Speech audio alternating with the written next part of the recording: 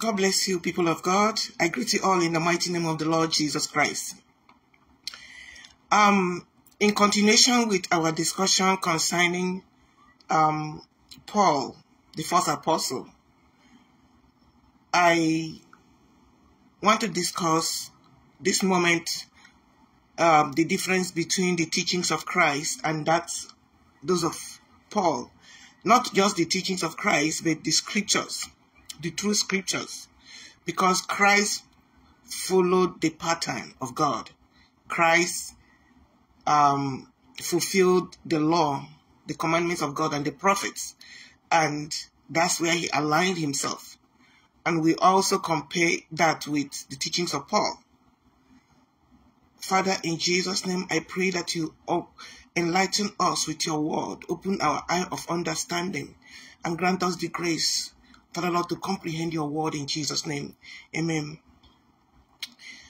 People of God, since the Lord started giving me this revelation, each time I open my Bible on the epistles of Paul, I feel kind of hot inside me, because I begin to unveil his lies inside. Because just as he said that if the truth of God abound through my lies, why do you judge me as a sinner? So Paul now telling everybody that he is lying, or that being crafty, I caught you with deceit. Telling you that it is just through craftiness and lies that he has caught the people. But the point is that it's more serious than we look at it. In Isaiah 28, God warned his people that because they refused to believe the truth, that he was going to send them, and they put themselves under the refuge of lies, that the hell shall sweep away the refuge of lies, that they believe they have made covenant with hell. So, the more I research the scriptures, I continue to understand that Paul was an antichrist. You don't have to believe me, you just have to search the scriptures. Because the word of God says, search the scriptures, for in them you think that you have the word of life. Jesus said that the scriptures speak of him. So search the scriptures. If you doubt me, search the scriptures by yourself. Jeremiah 6:16 says, thus says the Lord, stand ye in the ways and see, and ask for the old paths. Where is the good way? And walk therein, and you shall find rest for your souls. But they said, we will not walk therein. So rejecting the words of Jesus and abiding to you will understand that there is so much difference. We are going to go into that. So we know that in John chapter 8, 31 to 32, Jesus said, then said Jesus to those Jews who believe him, if you continue in my word, then you are my disciples indeed. And you shall know the truth, and the truth shall set you free. If you continue in my word, not in Paul's word. If you continue in my word, because the word of God, Jesus was speaking, we will find out all these things, the source of his knowledge. So John 7:7, Jesus said, if any man will do his will, he shall know of the doctrine, whether it be of God or whether I speak of myself. And in John 14:21, he said, he that had my commandments and keepeth them, he it is that loveth me, and he that loveth me shall be loved of my Father, and I will love him and will manifest myself to him. So in 14:23, he said, if a man love me, he will keep my words, and my Father will love him, and we will come unto him and make our abode with him. Even in that John 14, when Jesus was speaking to his disciples, it sounded like a comforting words. He at one point he said that they saw Satan, I think something about the Antichrist coming, or something like that. I don't want to go into that because I can't get it exactly what he said there, but it's like he was giving them a hint that the son of perdition was coming, and he was asking them to abide. There are many places he said something like that. And when he said that he saw Satan fell from the sky, say like a lightning. Now, the word of God made it clear to us that false prophets have come. God allowed them to come to test us. He allowed them to come to test us. In Revelation chapter 2, so we are asked to test them. You know, in Deuteronomy, okay, before I go to Revelation, Deuteronomy 13, 1-4 says, if there arise among you a prophet, a dreamer of dreams, and giveth thee a sign on a wonder, and the sign of the wonder come to pass, whereof I'll speak of thee, let us go. And then he said, let us go after other gods which thou hast not known, let us serve them. Thou shalt not hearken unto the words of that prophet or that dreamer of dreams. For the Lord your God proveth to you to know whether you love the Lord your God with all your heart and with all your soul. You shall walk after the Lord your God and fear him and keep his commandments and obey his voice. And you shall serve him and cleave to him. You must obey his voice, must keep his commandments. So, when Paul went to Ephesus and he began to teach his heresies, the word of God said that there was a trial in Ephesus, and a trial came up, and they found out that Paul was preaching something different from what they were taught to preach. If you look at Acts, I think Acts 15, the letters, the apostles in Jerusalem, the elders, they circulate, they have a standard teaching that must be taught to all the churches. So they send these things, and one of the things they say is that the law and the prophets must be read every Sabbath. Every Sabbath, the law and the prophet must be read. And they also ask them to keep themselves away from idol, not to eat anything strangled, not to eat blood. And they give them, things they should avoid and things they should continue. And then, excuse me a second, please. My computer wants to go down. The things they must avoid and the things, there was a standard given to them. But the Ephesian brethren, when they listened to Paul and they saw that he was preaching things that were not in line with what they were asked to believe, or that from the things circulated, then they put Paul on trial and they rejected him. That's why Jesus commended the Ephesian brethren that for rejecting Paul. Jesus commended them for rejecting Paul. Let's read the standard of the message that was given to them. Acts 15.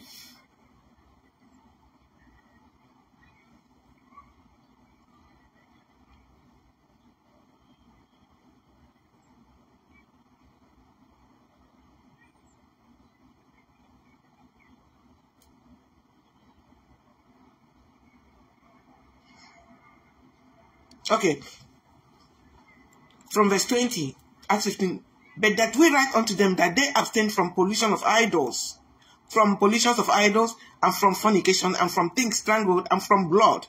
For Moses of old time had in every city them that preach him, being read in the synagogue every Sabbath. So, the standard preaching that the apostles in Jerusalem gave to churches was that the people, they must teach them to take themselves away from idols, from fornication, from things strangled, and from blood, from eating blood. And that the law and the prophet must be read every Sabbath, or the commandments of God must be read every Sabbath. But Paul was not doing this. He was not preaching according to the requirement. So the Ephesian brethren put him on trial, and they rejected him and they threw him out of the city.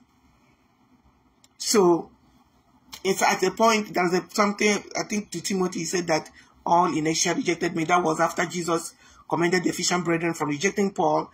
The letter circulated all the Asia, and after the comment, Jesus warning all the Asians, the 7 churches in Asia, he sent them letters because of the nonsense that Paul was preaching to them, and then all Asia rejected Paul because he was asking them to remove themselves from the law of God. God's law is a covenant. Now, let us go into the teachings of Paul and compare it to the teachings of the Lord Jesus Christ. we need to understand that false prophet, they prophesy in the name of the Lord. So these are they perform signs and wonders. They prophesy in the name of the Lord. But God allowed them to come and test us. And Jesus gave all these signs, all these signs. And before I go into that, let me read one more thing that First John said, little children, it is a time, and as you have heard, that Antichrist shall come. Even now are there many Antichrists, whereby we know that it is the last time. They went out from us, but they were not of us. They went out from us. They will come to the brethren, like Paul and his people.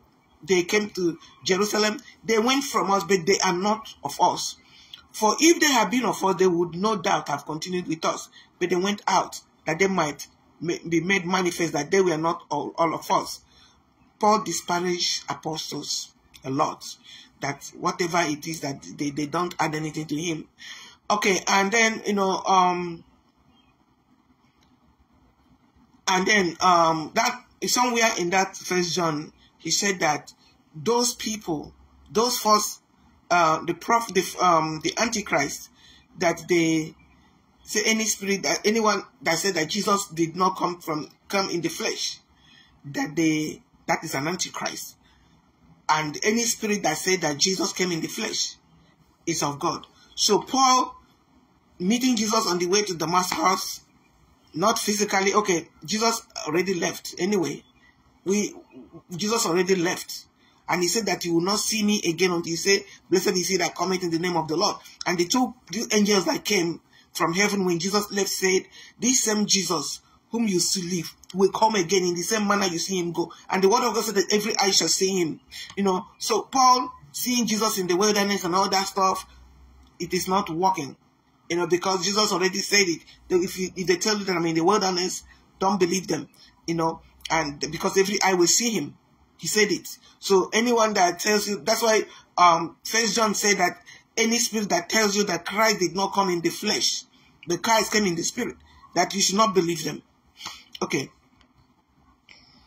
Now, another thing we have to also note here, that Paul, in all his preachings, he said, be followers of me, even as I'm also of Christ. That is 1 Corinthians 11:1.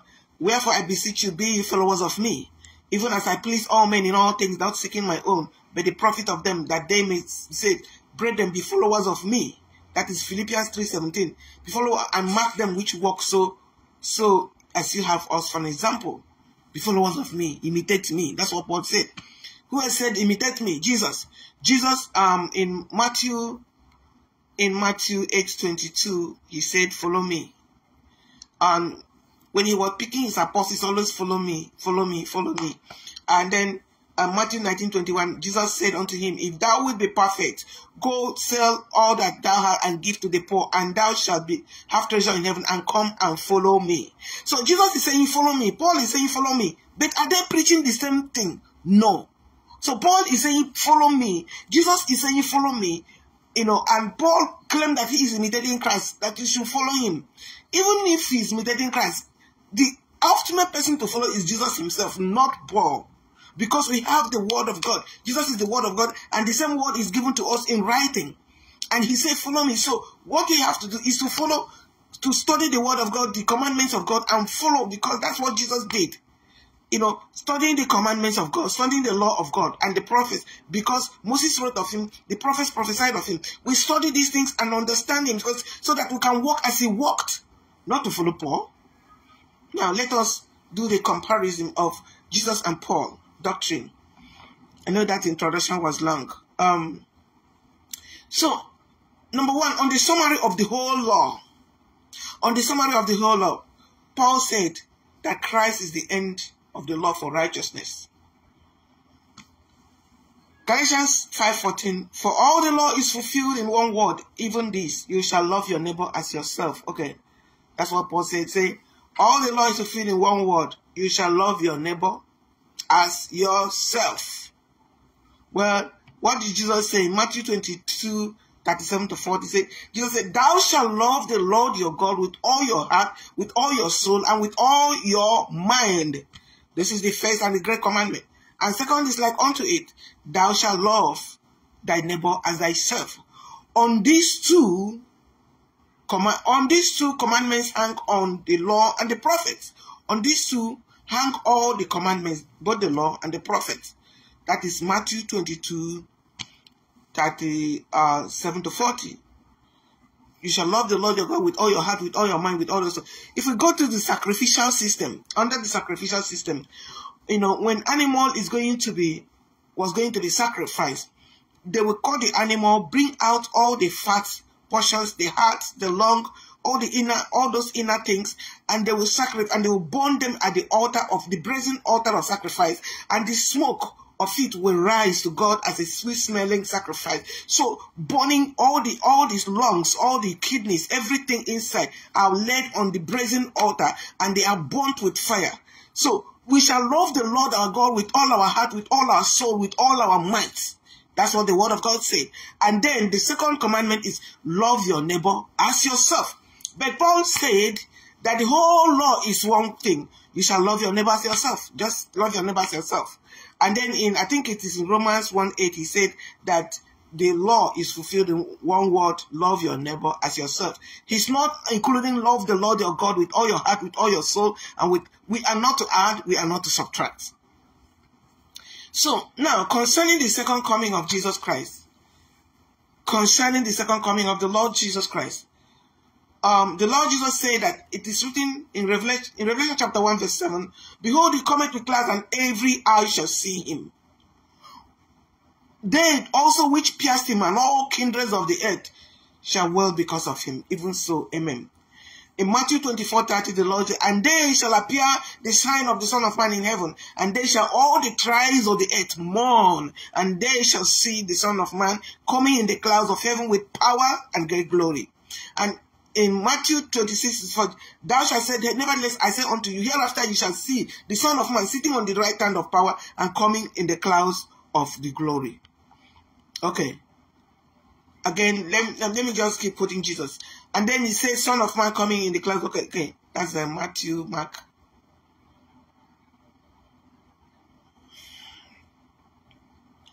In the Acts chapter 1,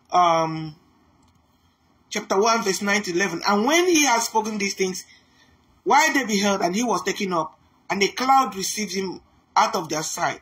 And while they looked steadfastly toward the heaven, as he went up, behold, two men stood by them in white apparel, which also said, ye men of Galilee, why stand ye gazing up into the heaven? This same Jesus which you see taken up from you into heaven shall so come in like manner as you have seen him go into heaven. That's every eye shall see him. And then in Matthew 25, Jesus said, he gave details of his judgment. He said that when he comes, he will sit on the throne of his glory. That is the throne of David. Because the word of God said that God, the Lord God, shall give him the throne of his father David. That throne is on the earth. So Jesus will sit upon the throne of David, and all nations shall come before him. So when the Son of Man, that is, let's read Matthew 25:31 to 40. When the Son of Man shall come in his glory, and all the holy angels with him, then shall he sit upon the throne of his glory. Before him shall be gathered all nations, and he shall separate from one another. He will separate as a shepherd divided the sheep and the goats. He shall set the sheep in his right hand, but the goat. So there will be a judgment of separating the sheep and the goats. I'm not going to go through all that. So there will be a judgment. If you want to read it, you can read it from Matthew 25. 31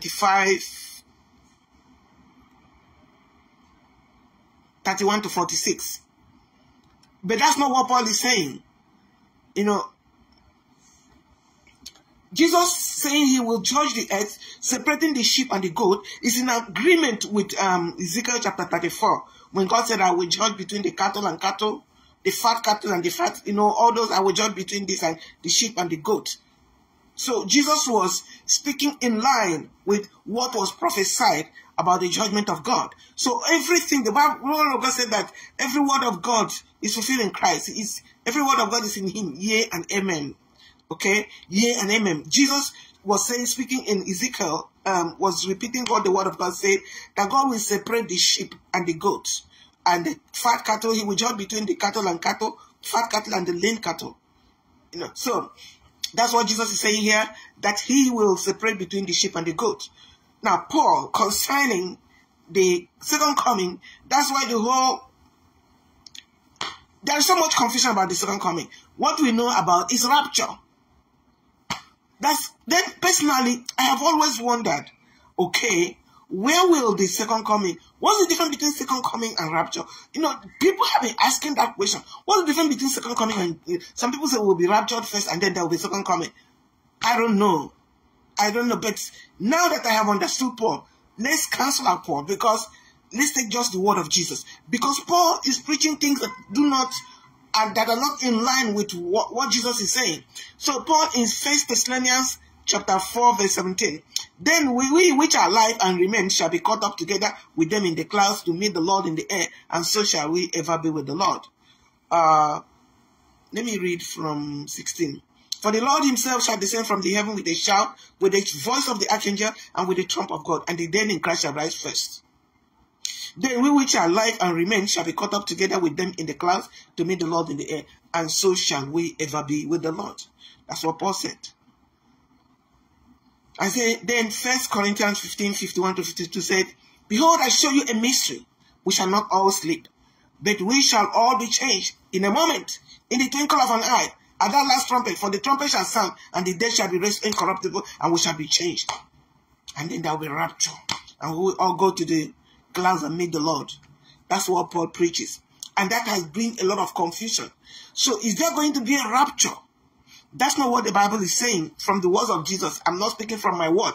Jesus said that he will come and every eye shall see him, and people will begin to mourn. Some people will ask the mountain, follow me. If you read it in the prophets, yes, the prophets also prophesied it. And people will say, mountain, follow me. Some people will hide in caves. Some people will hide in caves, but people will say, mountain, follow us. And because they cannot stand before the face of him that is standing on the cloud for them, every eye shall see him, and people will mourn. Those who pierced him, and all the kingdoms of earth shall wail because of him. That's what the Bible said. It is clear. Not that we shall just then, this twinkle of an eye rapture, him, and no one will see us, and then there will be disappearances. That's not what the Bible said. Every eye shall see him. And then he will sit, when he comes, because the earth is the Lord's. He will sit on his throne. The throne of David is on the earth. He will sit on the throne, and then he will start separating the sheep and the goat, because all nations, the whole world will come before Jesus. It is the final thing. And then he will start judgment right there. And then the wicked he will cast into fire. That's exactly what the word of God said. So, now let us talk about the time of the coming. I am comparing the teachings of Paul, the teachings of Jesus, because there is so much confusion in the whole thing. Here, Jesus will say, the law is... I remember when I was in the university, and some people, a group of people came to my roommate. They attended my roommate's matriculation ceremony. And one of them was a pastor. And she asked me to preach to these people that they came for. So I sat down and started preaching. Then I said, no, that God has abolished his law. They might say, God did not abolish his law. The law was fulfilled in Christ. I became ashamed of myself. And that day on the Facebook, I said that God did not abolish his law. Many people started calling me heresy. Then I will go to the word of Jesus and pick from the word of Jesus, where he said that heaven and earth shall pass away, not even a jot. Somebody will preach, Christ is the end of the law. That the writing have been abolished, blotting out every handwriting of what is written against us. I will preach, I will put the quote, we were all putting, all of us are quoting scriptures, but except that we were contradicting them ourselves, and they are calling me heretic. Then when I say that we are not supposed to eat everything, that there are things that we should not eat, then they will present the apostle that the earth is the Lord's, you can eat anything. In fact, there are things that are preached, that are being preached, things that are lined up in the scripture, but people, when you come to this eating of everything, they will say that Jesus said, it's not what enters a mind that shall pollute him. But Jesus was talking about eating with a washed hand, following the tradition of the elders who accused him that he was not obeying the tradition of the elders. The Pharisees made tradition out of the word of God, and they accused Jesus and his disciples of eating with unwashed hand, not following the tradition of the elders. And Jesus asked them, he said to them, by your tradition, you make void the commandments of God. It is not God that asked them to, you must eat with, it is a ceremonial washing of hand, not because your hand is dirty. You see, so some people say, well, we should eat everything because Jesus, that's not what Jesus said. He said there that by your tradition, you have made void the command. So in that place, he was saying that conclusion is that eating with washed hand or no washed hand does not make somebody unclean. That's why Jesus accused him of cleaning the outside of the cup and leaving the inside. And then they will say that in Acts of the Apostles that God said, Peter, arise, eat, kill and eat, that what God has done, don't call unclean. Read that chapter again. God was talking about inclusion of the Gentile nations into the kingdom. It's not about food. Okay, if it is about food, why did Jesus have to complain about eating food meant sacrifice to idols? Okay, now let's continue. On the time of the coming of the Lord, in Romans 13:12, Paul said, the night is far gone, the day is at hand. But Jesus said, take heed that you are not led astray. For many will come in my name, saying, the time is at hand. He said, do not go after them. Paul said, not all of us will sleep. That the trump will come and we that are alive will be caught up. That not all of us. They are dead anyway. Now let's talk about the source of truth. How does Jesus get his own teaching? And how does Paul get his own teaching? John 14:10, Jesus, believest thou not that I am in the Father, and the Father in me? The word that I speak unto you, I speak not of myself, but the Father that dwelleth in me. He doeth the works. Believe me that I am in the Father, and the Father in me. Or else believe me for the work's sake. He said that the word that I speak not of myself, but the Father that dwells in me. In John 12:49-50, for I have not spoken of myself, but the Father which sent me. He gave me a commandment, what I should say and what I should speak. So Jesus is saying that all these things, he's just doing what God asked him to do. He's not speaking of himself. He's not speaking by himself. It is not his gospel. It is the gospel that God gave him. It is the commandment that God gave him that he's speaking. And then when they accuse him, he said that if you have believed Moses, you would have believed me. For Moses wrote of me. So in John 6:3, it is the spirit that quickeneth, and the flesh profited nothing. The words that I speak unto you, they are spirit, they are life. So what Jesus has is the word of life. That's why Simon Peter said, Lord, to whom shall we go? Thou hast words of eternal life. You have word of eternal life. It is the word of eternal life. The commandment of God is life. The commandment of God is word of eternal life.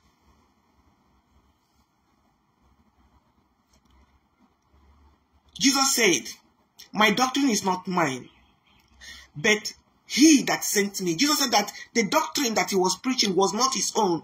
It is the doctrine of him that sent me. Jesus was preaching the gospel of the kingdom.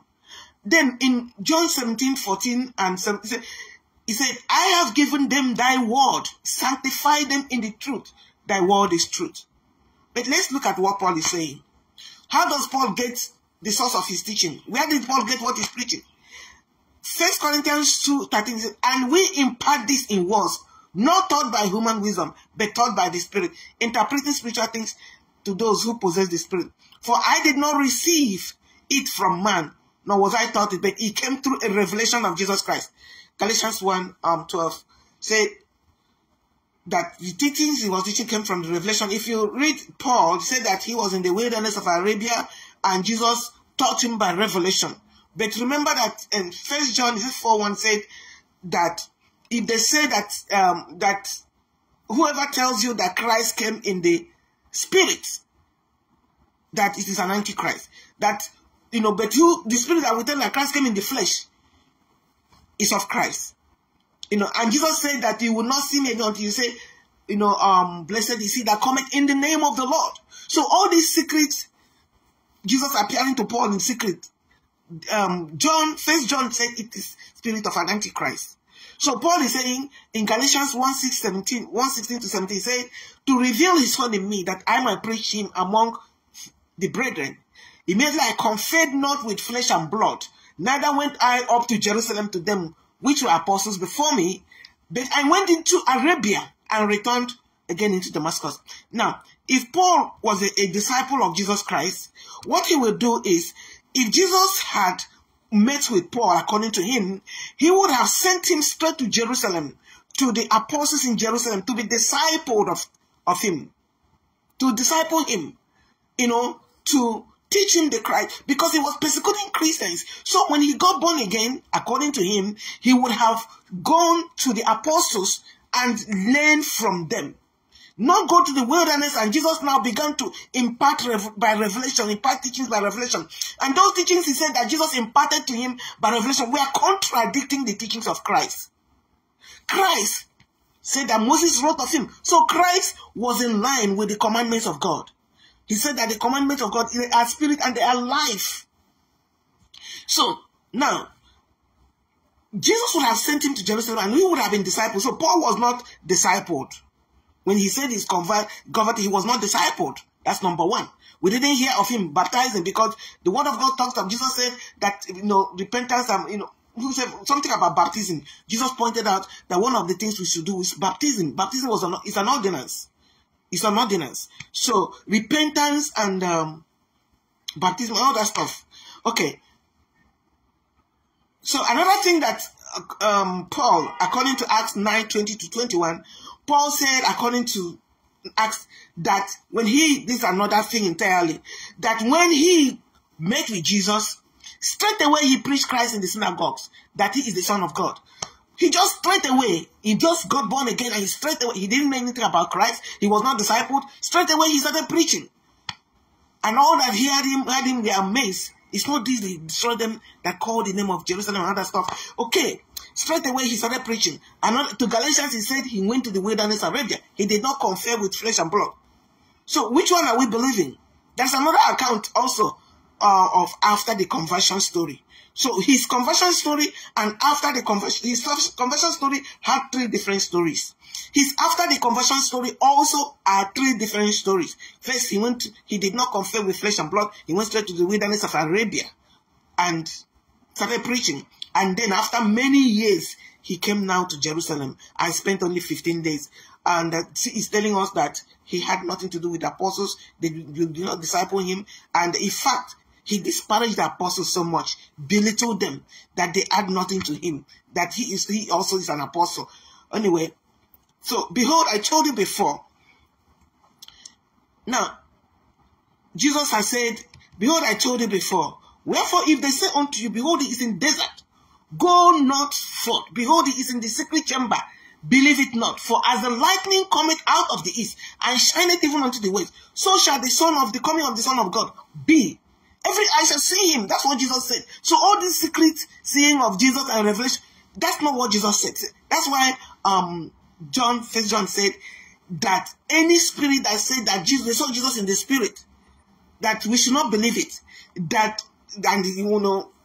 Jesus said, if they tell you I'm in the wilderness, and this is Paul saying that Jesus came to him in the wilderness and taught him what he was preaching. Except that those things he was preaching we are not in line with the word of God. Now, on the God of the dead, Jesus said, now he is not, Luke 20:38, now he is not God of the dead, but of the living.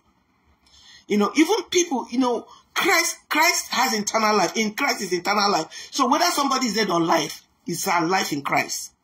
Whether somebody is out of this earth or alive, as long as you are in Christ, you are alive. But Paul said, for to this end, Romans 14:9,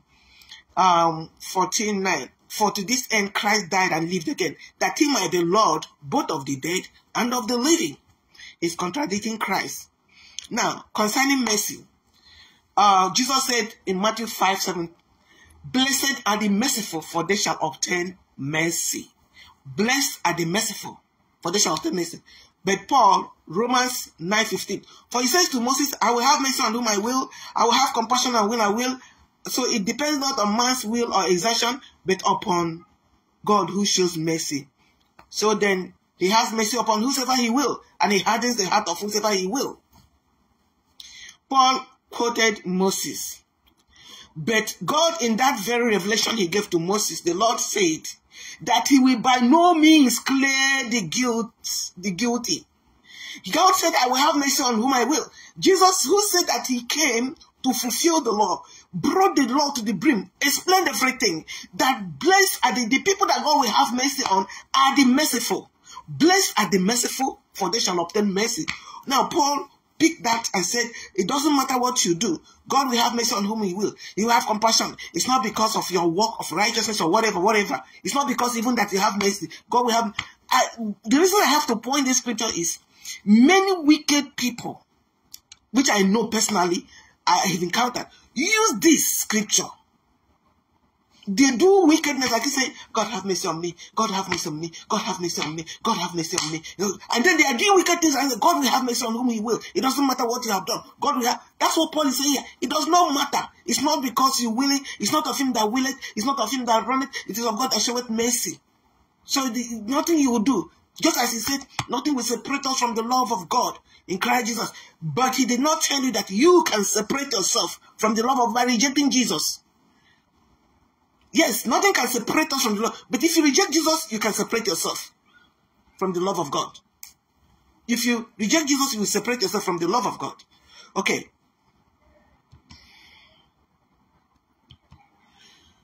So we know that. So now concerning forgiveness of trespasses. Forgiveness. Now let me stress a little bit on that mercy. We see that David and Psalm 51. David said, God have mercy on me. When he sinned against Uriah, killed Uriah and took his wife. He said, God have mercy on me according to your loving kindness. Did God have mercy on David? Well, he did. But he punished David. Just as Nathan said that Saul will not depart from your family. Saul did not depart from David's family. Saul, he did not have mercy on Uriah. Saul did not depart from David's family.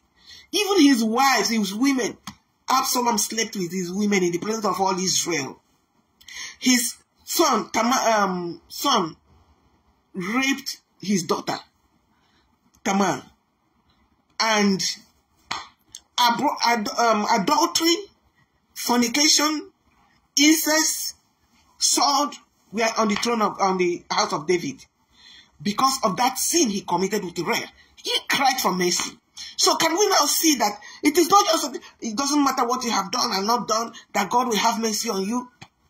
God said he will never clear the guilty. For God said, I will not justify the wicked. God said he will not justify the wicked. So just as Paul said that we are justified freely by grace, God said, I will not justify the wicked. So it's not just grace, you are just justified. So you don't need to keep the law. Yeah, it's a gift of God. Lest anybody should boast. Lest anybody should boast. Okay, let's continue. Now let's move to another one. Forgiveness of trespasses. Now, forgiveness of sins.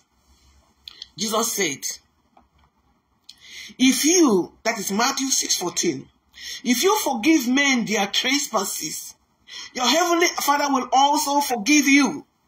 But if you do not forgive men their trespasses, neither will your heavenly Father forgive your trespasses. That's what Jesus said. So you might be born again, you might be spirit-filled, but if you don't forgive people, Jesus said that God will not forgive you. Just as he said, blessed are the merciful, for they shall obtain mercy. That's why Jesus said, whatever you desire that all men should do to you, do also unto them. Do it unto them. Now, so he declared that if we do not forgive our neighbor, so there was a parable. There was a parable that was taught, Jesus taught about two debtors. One owed his master very big money, or something big. And the master said, guard him, put him into prison, da da da. He cried and said, Master, have mercy on me. The man had mercy. But when he saw his fellow servant, a fellow of him, who owed him something little, he went and The man pleaded, he said no. He cast the man into prison. I beat him and cast him to prison. And when his master heard it, he said, you wicked fellow, I forgave you, you did not forgive your master. So, in the same way, that is what God will do to those who refuse to forgive one another. You know, they will be thrown into outer darkness, where there will be gnashing of teeth. Now, let us talk about forgiveness from Paul's perspective. Ephesians 1:7 said, in him we have redemption through his blood, the forgiveness of our trespasses according to the riches of his grace. According to the grace of God, we are all forgiven. Well, yes, God forgave us because of the blood. But then the forgiveness I just read about the word of Jesus is that you also have to forgive one another.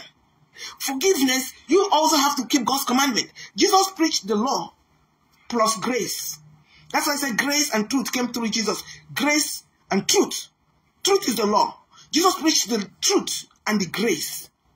Paul preached just grace. Grace. So, in Romans 4:25, it says, who was put to death for our trespasses and raised us for justification. Raised us for his justification. Now, let's talk about justification. So, Paul has preached that just grace. Say, we are justified freely by his grace. We are justified freely by his grace. And they are justified by the grace as a gift through the redemption which is in Christ Jesus Christ, freely by his grace.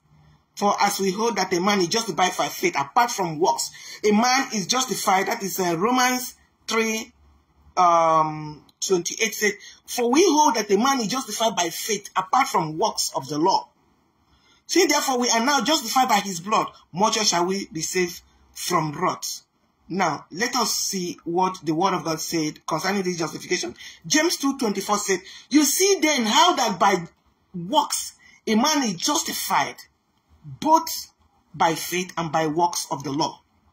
So, if we read everything here, James is saying, Paul presented Abraham, that Abraham was justified by faith alone, not by works. That if it is by works, that it is a debt he's paying. So it is just by faith alone. Now, James said, oh, vain man, there was not Abraham when he sacrificed his son that God justified him. So James is saying that it is by faith plus works that God justified Abraham, not just by faith. Faith without works. It's like, I remember God speaking to me directly when I was doing my youth service. That was 1989. I was crying to God to give me money. God asked me, have you paid your tithes? Okay, then he reminded me that faith without work is dead. Do something. Do something. Okay, so, because if you pay tithe, God will rebuke the devourer and he will open windows for you. That's what God said. Remember, the law is not abolished. So, Jesus said, for by your words you will be justified. Matthew 12:37. By your words you will be justified, and by your words you shall be condemned.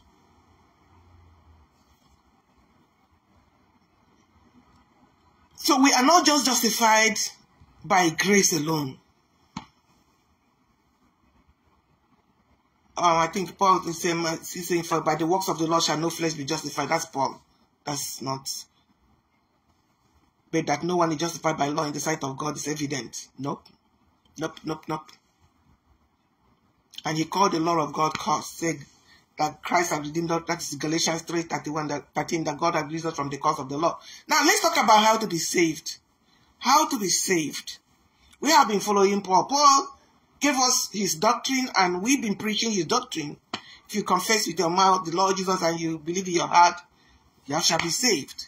So Jesus come into my heart, I believe in my heart, I confess with my heart, and then I'm saved. And then Paul said, believe in the Lord Jesus and you shall be saved, and your family. Not only you, just believe in Jesus Christ and you shall be saved, and your family. Can we just look at that scripture anyway? Let's just look at that scripture, because so that it won't be like I'm just speaking my own word. Say, believe on the Lord Jesus and you shall be saved, and your family.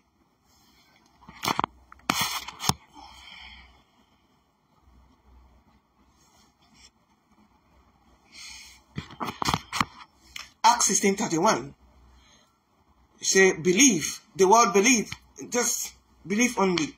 Believe on the Lord Jesus and you shall be saved, and your house shall be saved. Well, let's see what Jesus said anyway. That is Paul. You have to believe. Just believe. You don't need to do anything. Just believe and then it's okay, over. In John chapter 3 verse 3 to 5, Jesus said, answered and said, Verily, verily, I say unto you, except a man be born again, he cannot see the kingdom of God. Verily, verily, I say unto you, except a man be born of water and of the Spirit, he cannot enter the kingdom of God. Now, water here represents the word of God. You know, water here, apart from the baptism, is a symbol of being dead and resurrected with Christ. Now, the word water here means the word of God. So water washes us, it cleanses us. So the word of God is the water that's why Jesus said in John 17, he said, sanctify them by your truth. The word is truth. The more you study the word of God, it sanctifies you. The word of God cleanses. That's why David said, how can a man cleanse his way? How can a man cleanse his way? By keeping it according to your word, because the word of God works like water that washes us. You know, so Jesus said, except a man be born by water and of the Spirit, the Holy Spirit, he cannot see the kingdom. The Holy Spirit uses the word to wash us inside. That's why he gave us the Holy Spirit. Now, James chapter 1 verse 8, he said, of his own will begat he us with the word of truth, that we being a first fruit of his creatures. So Jesus, we are begotten of God by the word of God. The word of God, not just believe only. You have to know the word of God. You have to study the word of God. Like Jesus said to when the young ruler said, what shall I do to enter the kingdom of God? Jesus said, how do you read? You know, keep the commandments. Keep it, and you enter. If you want to enter life, keep the commandment. You shall not steal, you shall not do this. That's what Jesus said to the young ruler. Keep the commandments. So because if you walk with the word of God, the commandments of God, you are walking in the way, and then the Lord cleanses you. That is born again.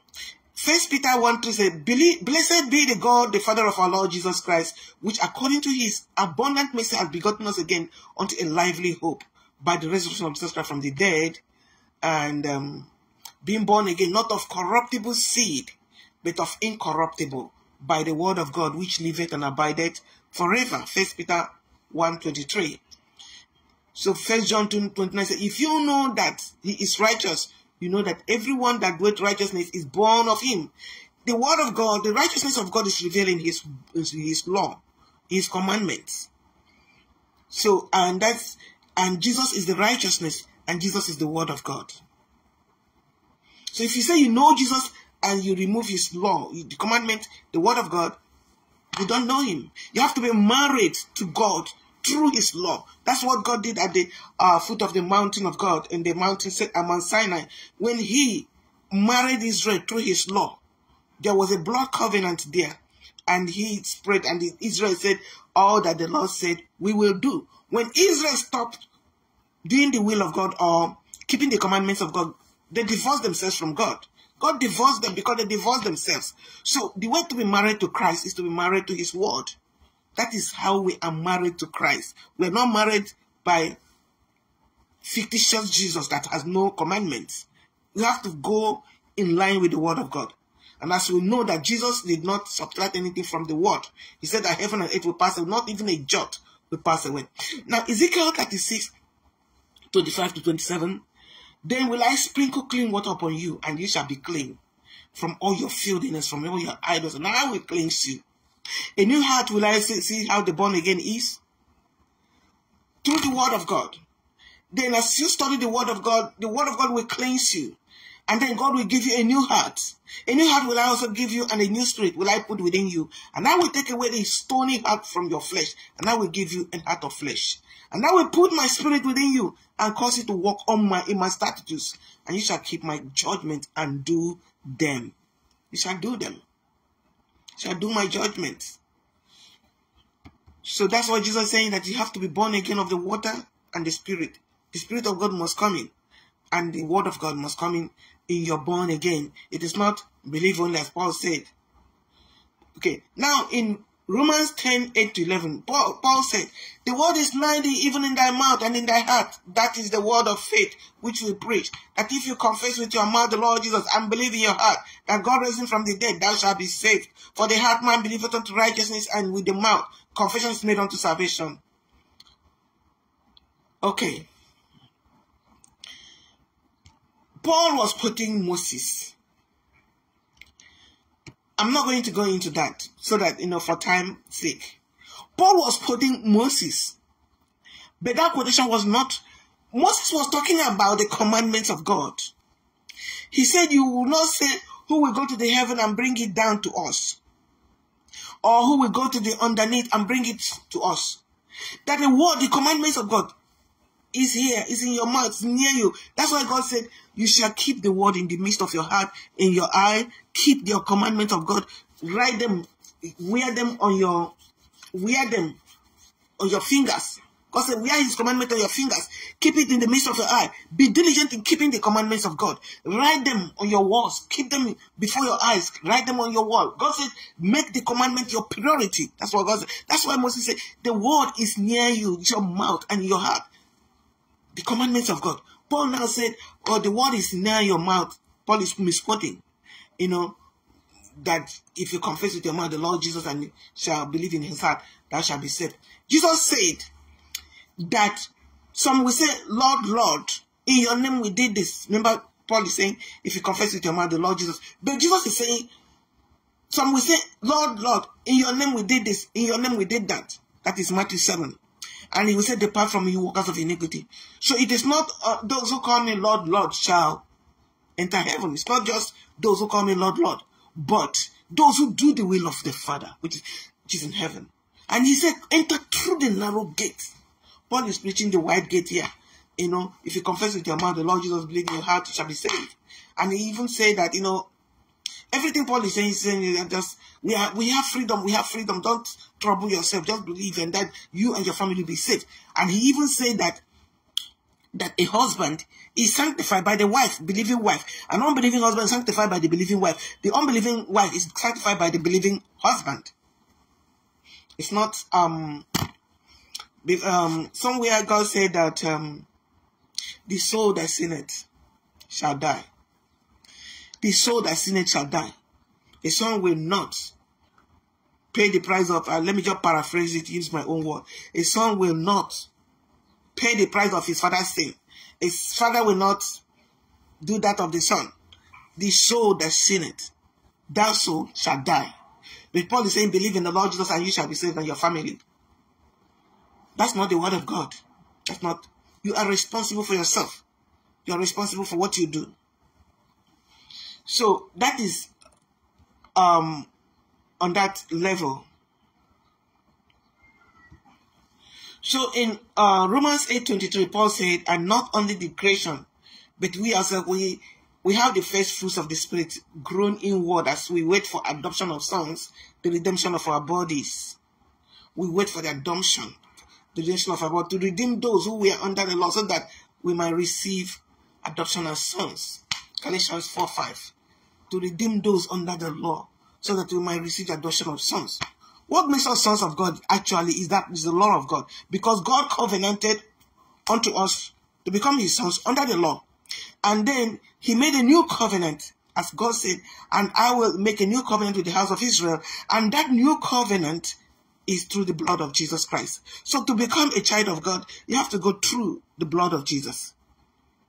In the time of Moses, it was through the blood of the animals without blemish. Now the blood of Jesus that has made us sons of God, has reconciled us to God as the sons of God. But Paul is now saying that God, to redeem those who were under the law, so that we might receive the adoption of sons. We are already sons through the blood of Jesus Christ. We are redeemed through the blood of Jesus Christ. We are sons of God. That's why he said, beloved, now we are sons of God. It does not matter, beloved, we are the sons of God. It has not yet appeared what we shall be, but when we shall see him, we shall be as he is, because we shall see him as he is, and so we shall be like him, because we shall see him as he is. So We are sons of God. Paul is saying that it is through redeeming us that from under the law that we are the sons of God. The law is Christ. Christ is the law. He is the letters of the law. Moses wrote of me. Okay. Now, on the cost of eternal life, let's talk about the cost of what will it cost you to enter life. Paul said, Romans chapter 6, verse 23, for the wages of sin is death, but the free gift of God is eternal life in Christ Jesus. Jesus said, Matthew 19:29 says, everyone who has left houses and brothers or sisters or father or mother or children or lands for my name's sake will receive 100-fold and inherit eternal life. Luke 14:28, for which of you, desiring to build a tower, does not first sit down and count the cost? You must count the cost.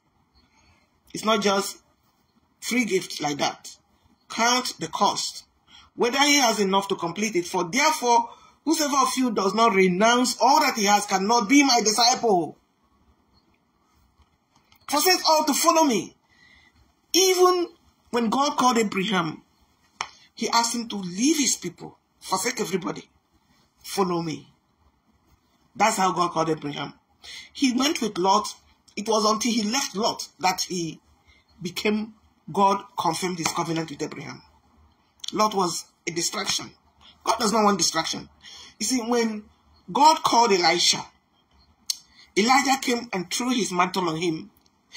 Elijah said, let me go first and bury my parents. That's what Elijah was saying. I will follow you, but at least let me wait until my parents die, and I will take care of them, then I will follow you. Elijah said, go now, if that is what your problem is. What have I done to you? So immediately Elisha gave out. He knew that he had to follow immediately. He gave away everything he had and follow Elijah. And follow Elijah.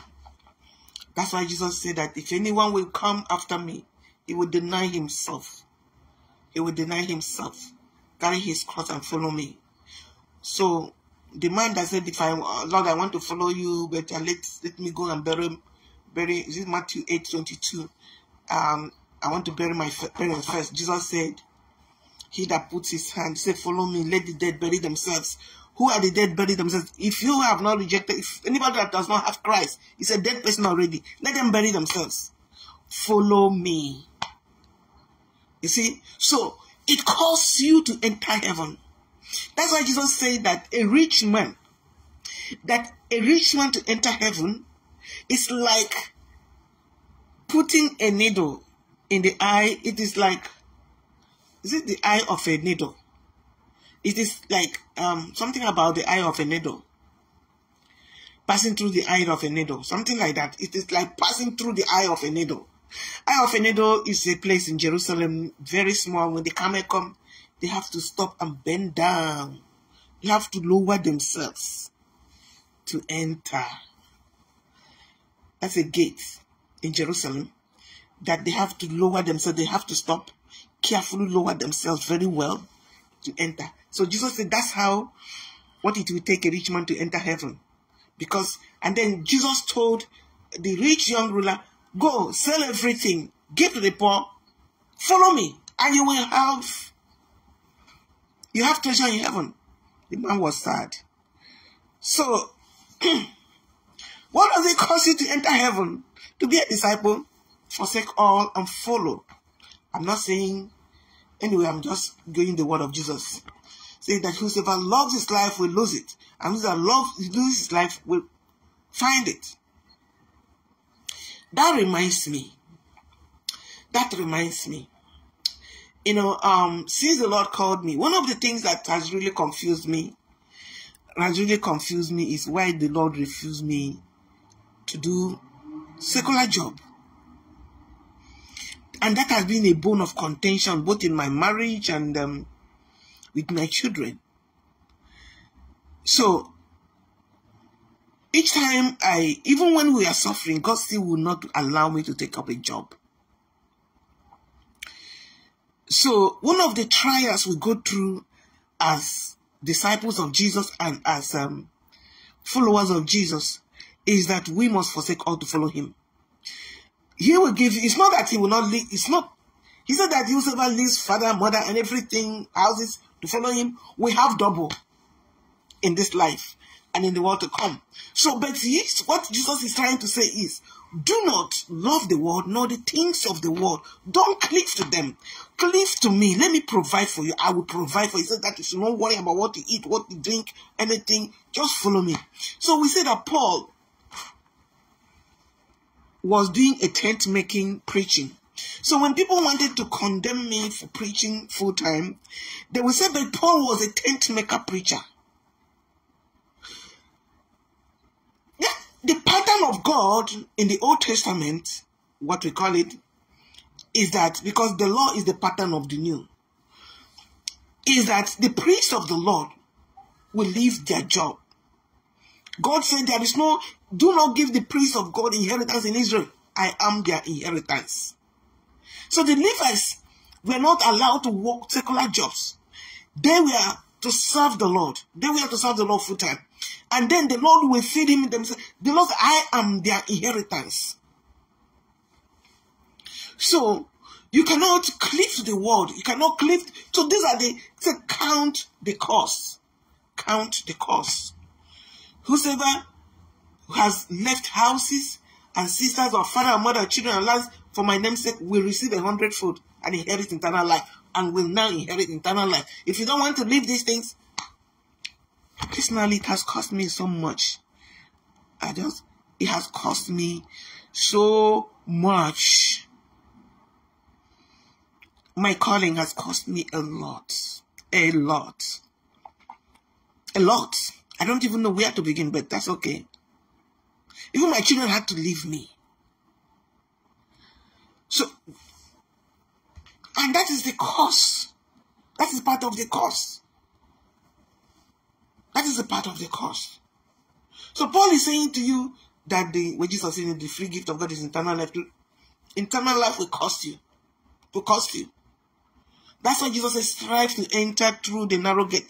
Because many will try to enter, they cannot. So, it is not free will, as we are looking at it.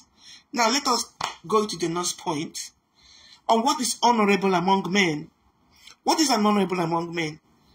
Jesus said in Luke 16:15, but he said to them, you are those who justify yourselves before men, but God knows your heart. For what is exalted among men is abomination in the sight of God. That is Luke 16:15. Woe to you when men speak well of you, for so their fathers did to the false prophets. Woe to you if all men will speak good of you, because they spoke well of false prophets. Let us see what Paul talks about the honor. 2 Corinthians 8:21. For we aim at what is honorable, not only in the sight of God, but also in the sight of men. This is Paul speaking. We aim at something honorable in the sight of God, also in the sight of men. Romans 12:17. Repay no one evil for evil, but take thought for that is noble in the sight of all men. Romans 14:18. He who does serve Christ is acceptable to God and approved by men. That is lie. He who serves Christ is acceptable to God and approved by men. Hello? Did they approve Jesus? Many people, those who follow Christ already will know that you will suffer persecution. Jesus said, if they hated me, they will hate you. They called Jesus that he was possessed with Beelzebub. So, whatever is, Paul said that whatever is honorable among men, do things honorable among them. 1 Corinthians 10:33. Just as I try to please all men in everything I do, not seeking my own advantage, but that many may be saved. That's why Paul said, I am all things to all men. To the Jews, I'm a Jew. And to those under the law, I'm under the law. To those not under the law, I'm not under the law. I am all things to all men. All things are permissible to me. Free will salvation. Do whatever you like. Eat, if you go to the unbelievers' feast, eat food meant to idols. Eat. Don't ask questions. Whatever is in market, buy. Eat. Do things that will please men.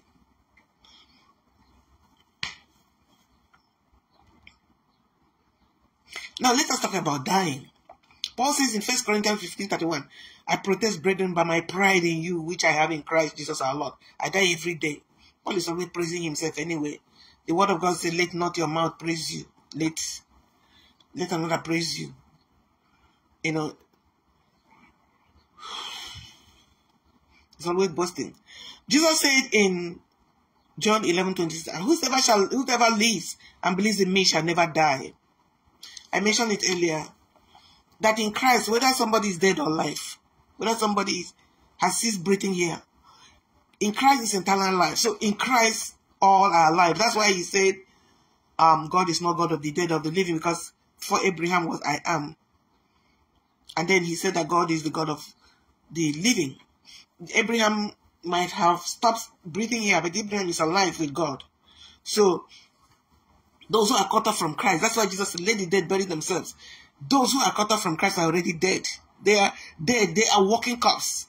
The only time somebody comes to life is when somebody gives the life to Christ. Because in Christ is life. Christ is life. In him is life. And the life is the light of the world.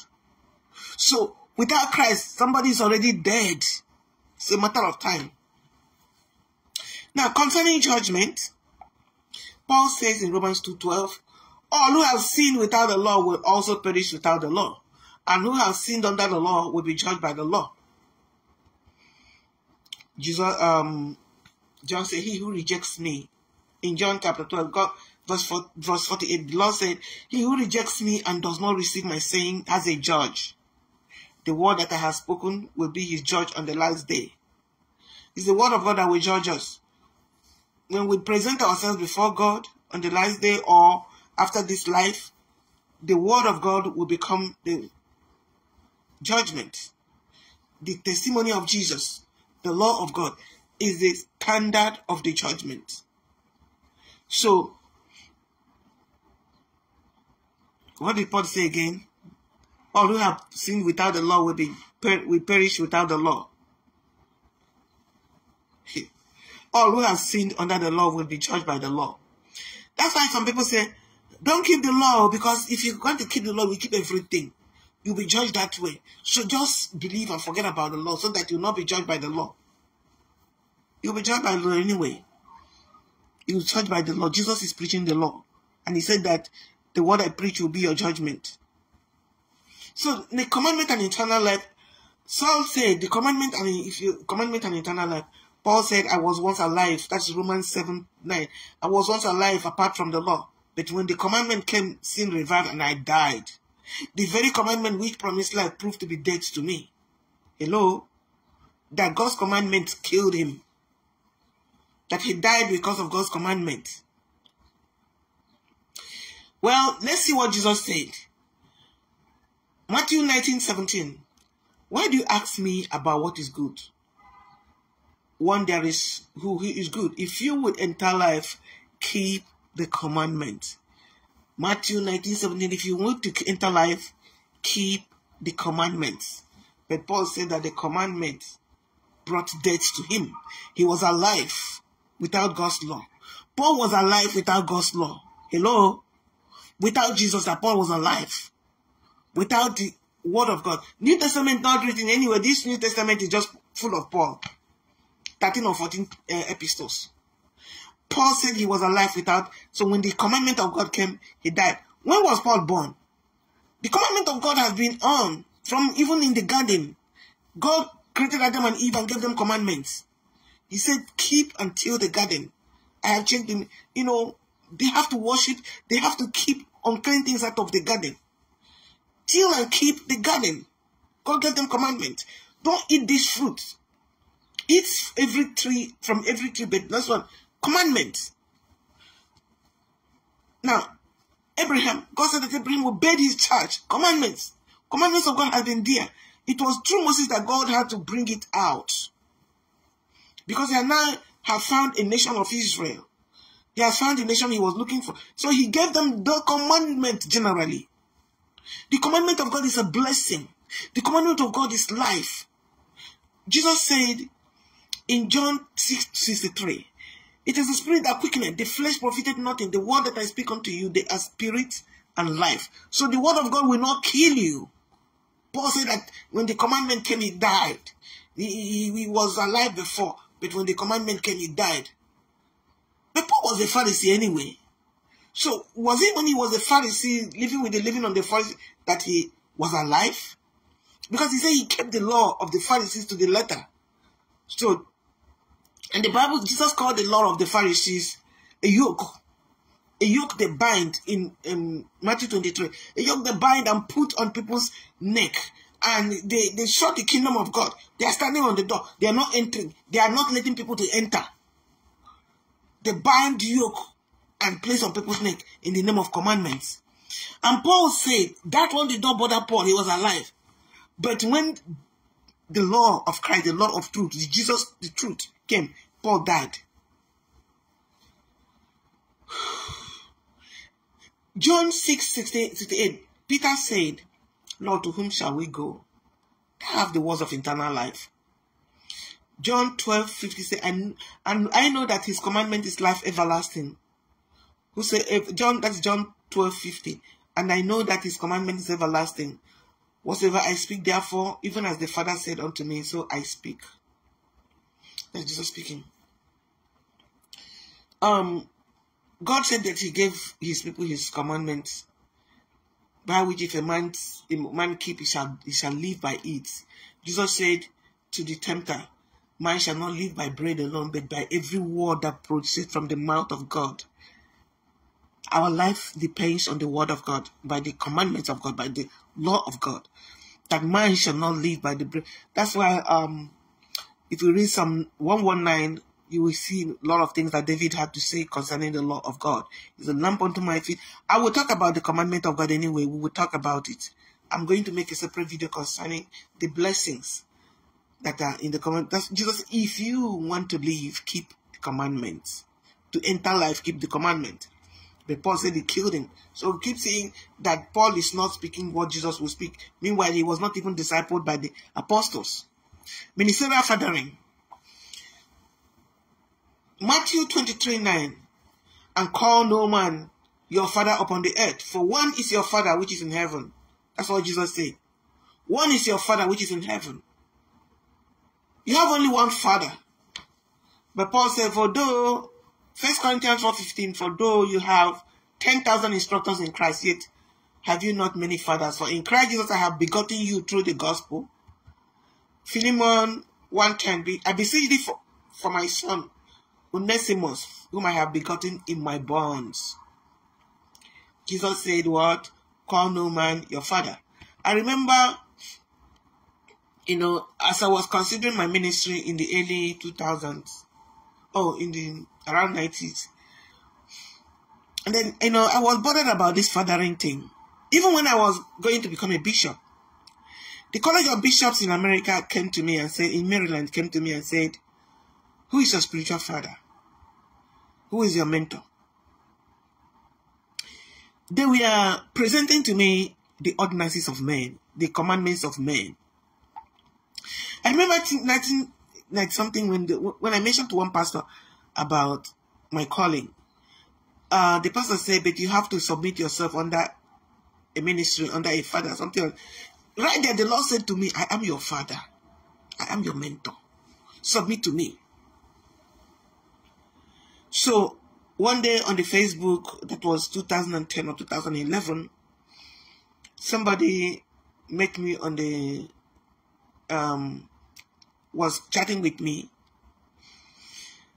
And as he was chatting with me, he said, he was speaking from prophecy or from revelation. The things he was saying actually were true. So, but he said to me, as a mentor, as a father, I have come. The moment he mentioned that word, suddenly God opened my eyes. I saw that I was actually in the cloud. I realized that I was actually I was like somebody living in heaven.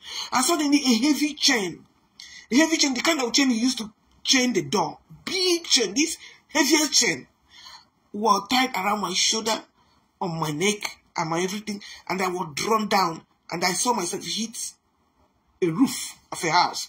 Boom! With those chains. Like the chain draw me, bam, and I hit the roof. The man said, I am coming as your father, as a mentor. The moment he said that, I was drawn down with the chain and I hit the roof. You see that many people that is being in bondage, because Jesus said, call no man your father. So all of you that are in the ministry, my son in the ministry, see how people are going about fighting for their fathers when they should be fighting for the word of God. When they should be fighting for Christ. They're fighting for their fathers. Their father. And that puts those people. Jesus even said, call no man your teacher. For you have one teacher, one master. Call no man your master, your rabbi. For you have only one master. And that master is Christ. Is the word of God. The word of God is our teacher. The word of God, that's why David said, your testimonies are my counselor. The word of God is your teacher. It's your counselor. That's why God gave us the Holy Spirit. The word of God said that the Holy Spirit will lead us to all truth. People have abandoned the word of God, abandoned Christ, and cleave themselves unto men. When God said to me that, when God asked me, talk to me about bishop, I was scared because of what people will say. Because first of all, the Lord said to me that I have become an apostle. That was in 2009. And when the Lord called me an apostle, the prophecy came in one program. We went, one breakfast program, where the Lord has been speaking to me about another level in ministry that he had placed me. Then, and I kept wondering, what is another level in ministry? Then we went to a program, and the Lord asked me to give an offering. I needed to have a program personally, and I was going to have a program, my own program, and the Lord asked me to give the offering in my bag. Everything I had there, give it to them. I was like, huh? I need money for my program. The Lord said, give it to them. As I had this money in my hand, I was, how can I just give this money? How can I just give this money? Then, as soon as I obeyed God and went to their, this thing, as soon as I obeyed God, first of all, before I obeyed God, I had not even placed it. It made in my heart at the time, okay, let me go and just obey God and put this money there. Even though I needed money, let me just obey God. As soon as I did that, the minute I made up my mind, the preacher and one woman came to me straight to me and called me out and said, what do you do? I said, I'm a minister. God is raising me to another level in ministry. Then I dropped the money on the table. I didn't know what level the Lord was leading me. He said, God is leading to the highest level in the ministry. I said, what? Another high level. Then, as I was doing my program, preparing my program, as I was preparing my program, the Lord, somebody who saw my flyer called me on the phone because my phone number was there and started speaking to me. I said, I don't know who you are, but the Lord is placing the mantle of apostleship on you. I said, is that the level? Apostle? Who is an apostle? You know, so, and then he started telling me what will follow that apostle thing. You know, that was when the Lord opened for me mission work. To start on the mission work. So, I started talking about having father. People keep saying, who is your father? Who is your father? The bishop came to me, those bishops came to me. We went to know who mentored you since you were, you know, at least for 10 years. And what's your father for 10 years? I was born under the ministry of Assemblies of God. That's number one. I've been following the Lord. Before I entered university, I was teaching in the, what I mean is, I was a Sunday school teacher. I was, you know, one of the Sunday school instructors, or teacher, you know. And then, I'm not saying I'm a teacher. I'm not taking that office of a teacher. I'm just saying I'm a Sunday school teacher. Okay. And I've been at the time, when I've been ministering under the ministry of Assemblies of God. So, if you're talking about mentorship, all the pastors that Mentor me like something, so we are my mentor then. So the way we look at things is not the way God looks at things. I also worked in children evangelism ministry for 1 year. I served with them 1 year, in which the Lord now released to me the grace for the children ministry. And I have written a lot of books on children ministry and about children and Sunday school, children workbooks and all that stuff. Youth ministry, books.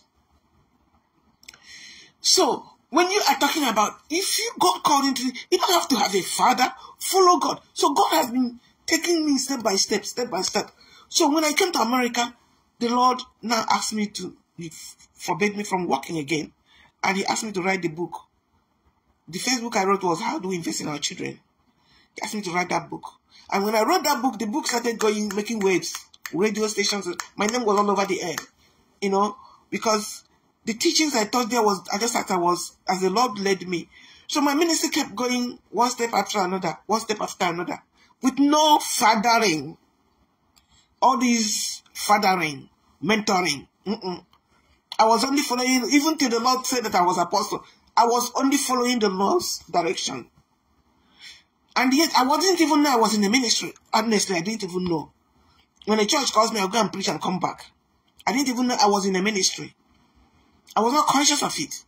Times they will call me on book event. I will go carry my book and go there. And many people say, hey, you have written something that they taught us when we were children. Why don't you? Hey, this book. They love it. How do we invest in our children? Now, so it's not about fathering. So during the bishop thing, they really bothered me and they tried to stop me from being a bishop. But because I was following the Lord's instruction, I ended up succeeded in being a bishop.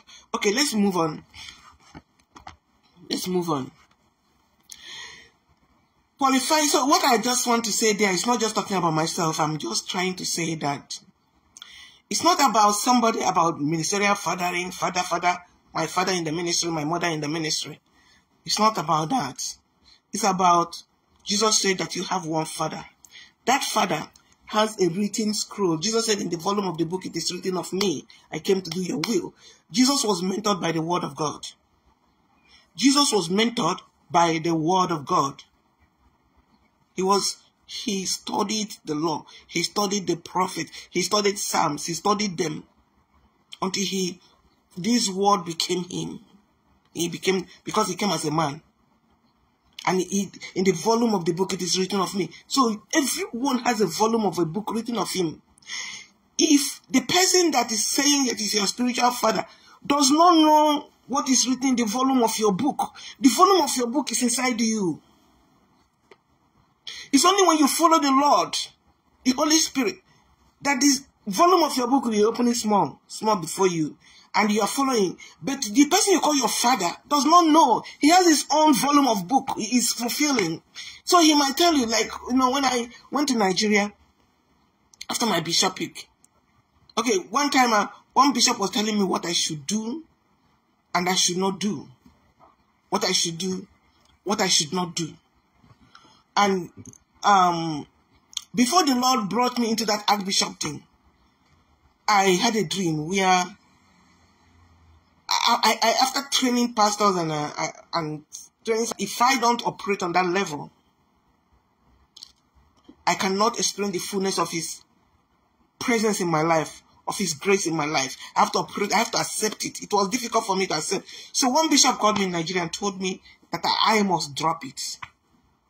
I must drop it. And he told me everything he would do for me if only I can. I said, why is it important to you that I should drop the mantle that God gave me?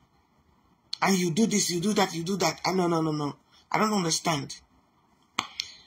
You see, that bishop, he became my friend because we use his church to do, I use his church to train my pastors and those people in apostles and prophets ministry. So I became friendly with him, but he was not my father or whatever. He didn't even make me a bishop, nothing. But now he is now mandating me to drop the mantle that God placed upon me. You see, God does not do things based on, it is the volume of the book written of me, not written of him, not written of you. fathering. God is your father. Jesus is your teacher, master. The word of God is your teacher, your master. Follow him. Jesus said, follow me. Follow him.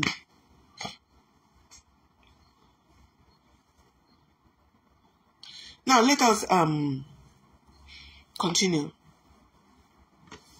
So on qualifying for eternal life, Paul says, so that as a sin reigneth in death, grace also might reign through righteousness and to eternal life through Christ. Jesus said, truly, truly, I say unto you, he who hears my word and believes me, who sent me, has eternal life. He does not come into judgment, but has passed from death to life. He who hears my word and believes him who sent me. That is, we talked about this eternal life, eternal life, about if you forsake, you have to forsake your brother, father, this, that, count the cost. And he says, he who hears my word and believes him who sent me, he has eternal life, passed from death unto life, shall not pass through judgment. Now, let's talk about the destiny of creation. Romans 8:21, Paul said, because the creation itself will be set free from its bondage to decay and obtain his glorious liberty of the children of God. Because the creation itself will be set free from its bondage to decay and obtain glorious liberty. That the creation will obtain glorious liberty of the children of God. Will be set free from the bondage. Jesus says in Matthew 24:35, heaven and earth will pass away. Peter said, this present heaven and earth we see here, they have been stored for fire. They will be rolled away like a mat. It will pass away. And then there will be a new heaven and a new earth coming down like a bride, New Jerusalem, descend. So, this earth, this place, is not going to obtain glorious liberty. It is, God will take it away and put in new. That's what he's saying. So, in that way, again, Paul differs from Jesus. Now, concerning the prophets and the law, Paul said, for Christ is the end of the law, that everyone who has faith may be justified. If you have faith, justified. Christ is the end of the law. Paul said that the law was crucified with Christ. He said, blotting away every handwriting of ordinance written against us and nailed them to the cross. Paul said that the law has been nailed to the cross. Christ is the end of the law. No more law. So, have faith. Faith in who? How do you have faith without the word of God? Hello? Have faith in who? On nothing. Vain. That's why James called Paul a vain man. A vain man. Faith without work is dead. Have faith in what? No law. Christ is the end of the law. The law, well, Jesus said, think not that I have come to abolish the law and the prophets. I have come not to abolish them, but to fulfill them. For truly I say to you, the heaven and earth pass away, not an iota, not a dot will pass from the law until all is accomplished. Now, Isaiah 2:2-3 said, and it shall come to pass in the last days that the mountain of the Lord's house shall be established in the top of the mountains and shall be exalted above the hills, and all nations shall flow to it. And many people shall come and say, come and let us go to the mountain to the house of God of Jacob, and he will teach us his ways, and we will walk in his path. For out of Zion shall go forth the law and the word of God from Jerusalem. Out of Zion shall go forth the law. So if it is abolished, why is it? The law of God is what is going to rule the whole world. God's law is a standard law for the whole world. So this law is not abolished. Christ is not the end of the law. Christ himself is the law. And Christ will be the king of the whole universe. And Christ's law is the governing law over all the earth. Period. The law is not abolished. Okay, now, Paul talked about God has appointed some apostles, teachers, prophets, and all those evangelists and teachers and pastors. The area I had problem earlier was teacher. And then before I saw Jesus said, call no man teacher. Because a pastor is also a shepherd. A pastor is supposed to teach. If you're a pastor, what are you doing? You're a shepherd. And God said to the shepherd, feed my flocks. So if you're a teacher, you feed my flocks. So I think everything is, without apostle, everything is shepherding. And that's why God said, I will give them one shepherd. one shepherd, even David my servant. One shepherd. Everyone. I have other sheep of the other, which is, I will bring them and bring them under one shepherd. Entirely. Apostle, prophet, pastor, everyone will come under one. Everything is, God brought everything together under one shepherd. That's why he said, call no man, but you are not to be called rabbi, for you have one teacher and you are all brethren. Now, on the number to be saved, let's see, be wise in your own cause. If I want to be, that's Romans 11:2-5. I want you to understand this mystery. Brethren, a hardening has come upon Israel until the number of Gentiles come in. And so all Israel will be saved. As it is written, the deliverer will come from Zion, will banish ungodliness from Jacob.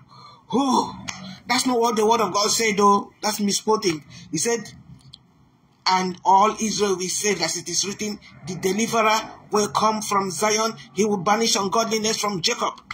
That's not what the scripture said, though. God said, let me check what God said. There's somewhere God said that God will turn ungodliness from Jacob. Ungodliness from those. The deliverer will come from Zion, and he will turn ungodliness from those. Let's Google it. Let's look for it. The deliverer will come from Zion. Let's see if I can get it. Paul was quoting something from somewhere, but the word of God always says a remnant shall be saved. Isaiah 59:20. Isaiah 59:20. Isaiah 59:20. Isaiah 59:20. Let's see. Isaiah 59:20. And the Redeemer shall come to Zion, and unto them that turn from transgression in Jacob, said the Lord. The Redeemer will come to Zion, and the Redeemer will come unto them that turn from transgression in Jacob. That turn, it didn't say all Israel will be saved. It didn't say all Israel shall be saved. Let me see.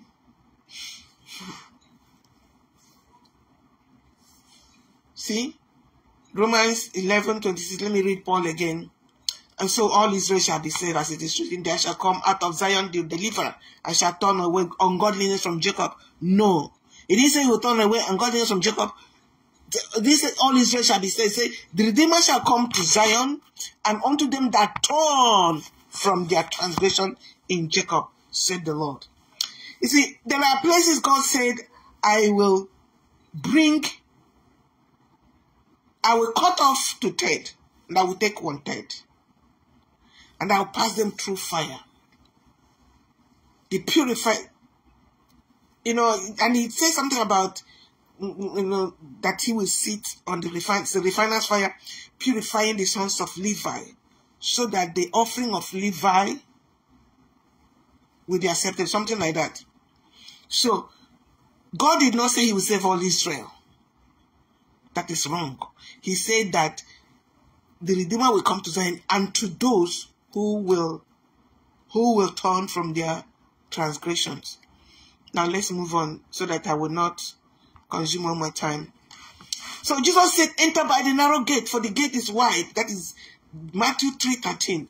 Enter by the narrow gate, for the gate is wide, and the way is easy that leads to destruction. And those who enter by it are many. For the gate is narrow, and the way is hard that leads to life, and those who find it are few. Those who find the way is few. So Paul preaching to you grace with lasciviousness. It doesn't matter. It doesn't matter. It doesn't matter. We are saved by grace. We believe in the Lord Jesus, and you shall be saved on your family, because you believe all your family, they are saved. You can eat anything you like. Whatever you see, buy it. Just consider the conscience of your friend. Count the cost. Why are we not preaching the words of Jesus Christ? Why have we so much departed from the truth? Paul's word eclipsed the words of Jesus Christ. And the church is following Paul. Look at the condition of the church. Look at the condition of the church. People are robbing people in the name of preaching. People are living lascivious lives. People are living ostentation. Mega churches, mega riches. Because Paul said, he that preach the gospel will live by the gospel.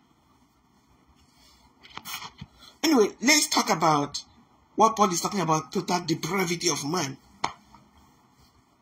Romans 3:9 says, what then, that's Romans 3 from verse 9, what then, are we Jews better off? No, not at all. For I have already shown that all men, both Jews and Greeks, are all under the power of sin. As it is written, there is none righteous, no, not one. For there is none that doing the will of God, since all have sinned and fall short of the glory of God. Paul is saying, there is no one righteous, no, not one. Everyone is sinner. Everyone is totally depraved. Paul is saying that everybody is totally depraved. No, not one. Including Jesus, John the Baptist, apostles, prophets, Moses. Everybody is totally depraved. No, not one. Both the Jews and Gentiles, everybody is completely. Let's see what Jesus said. Jesus says in Matthew 12:35, the good man out of his good treasure brings forth good fruit, and the evil man out of his evil treasure brings forth the good man. Okay, and Paul actually in that quotation misquoted David. David said in Psalm 14, the fool has said in his heart, there is no God. It is the fool that David was quoting.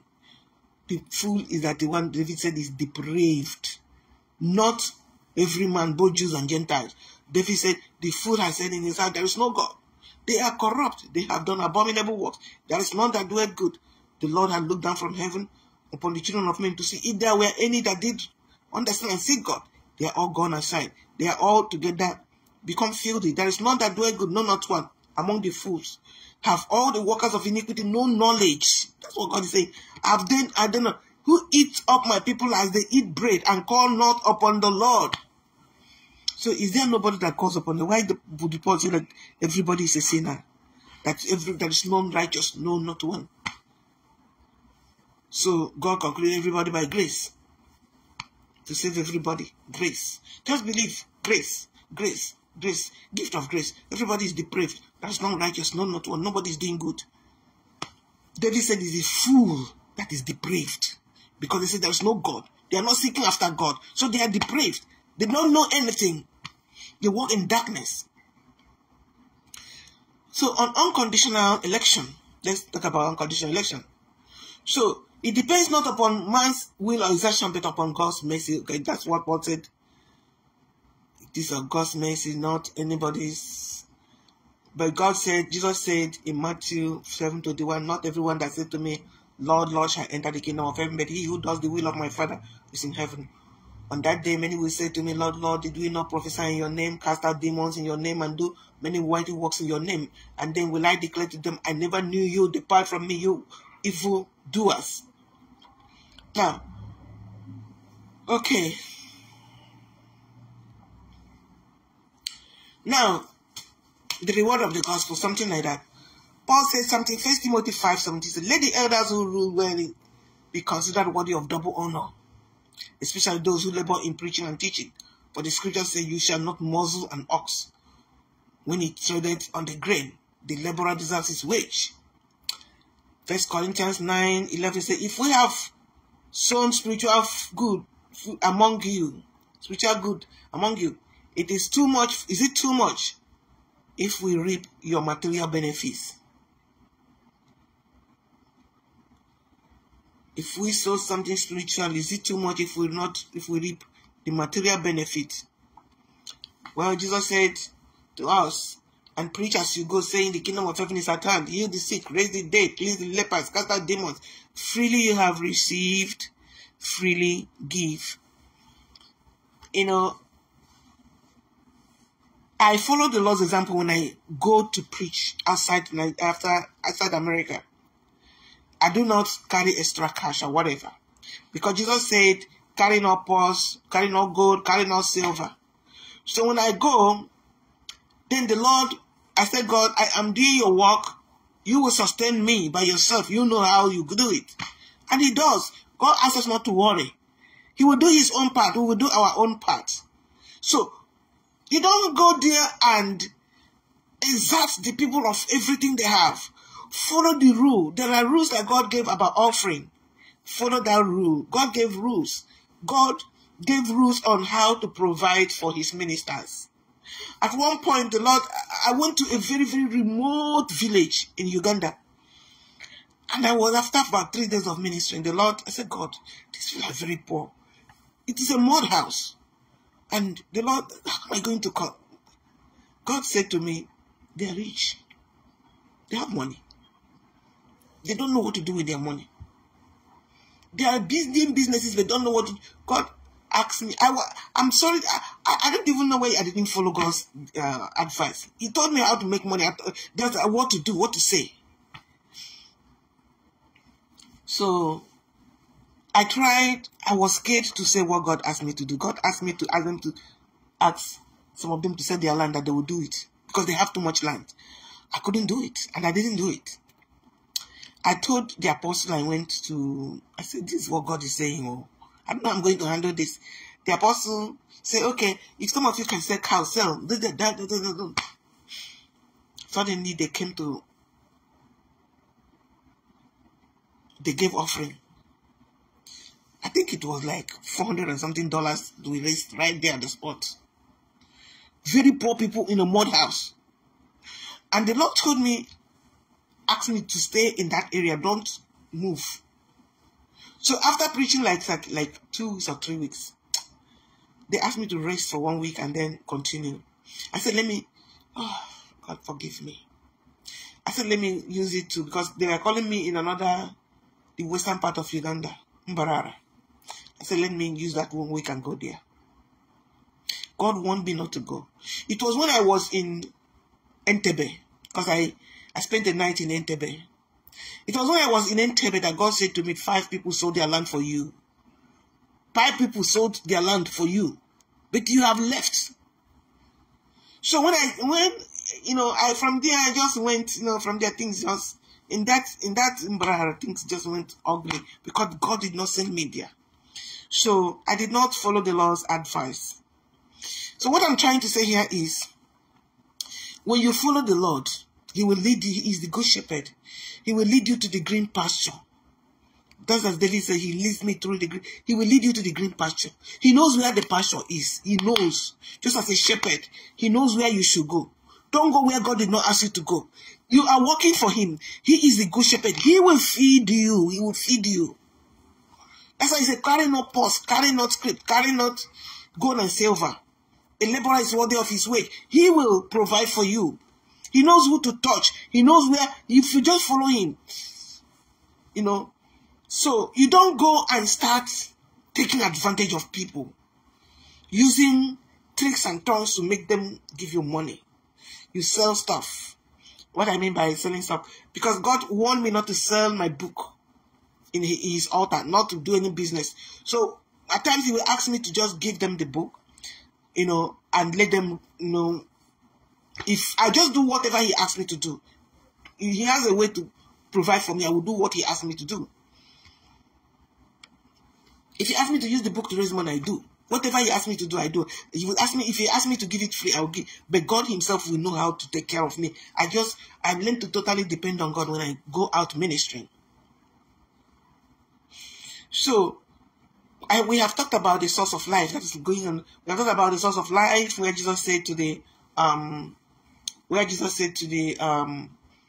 rich young ruler, how do you read? How readeth thy law? The source of life. Jesus already said it, that if you shall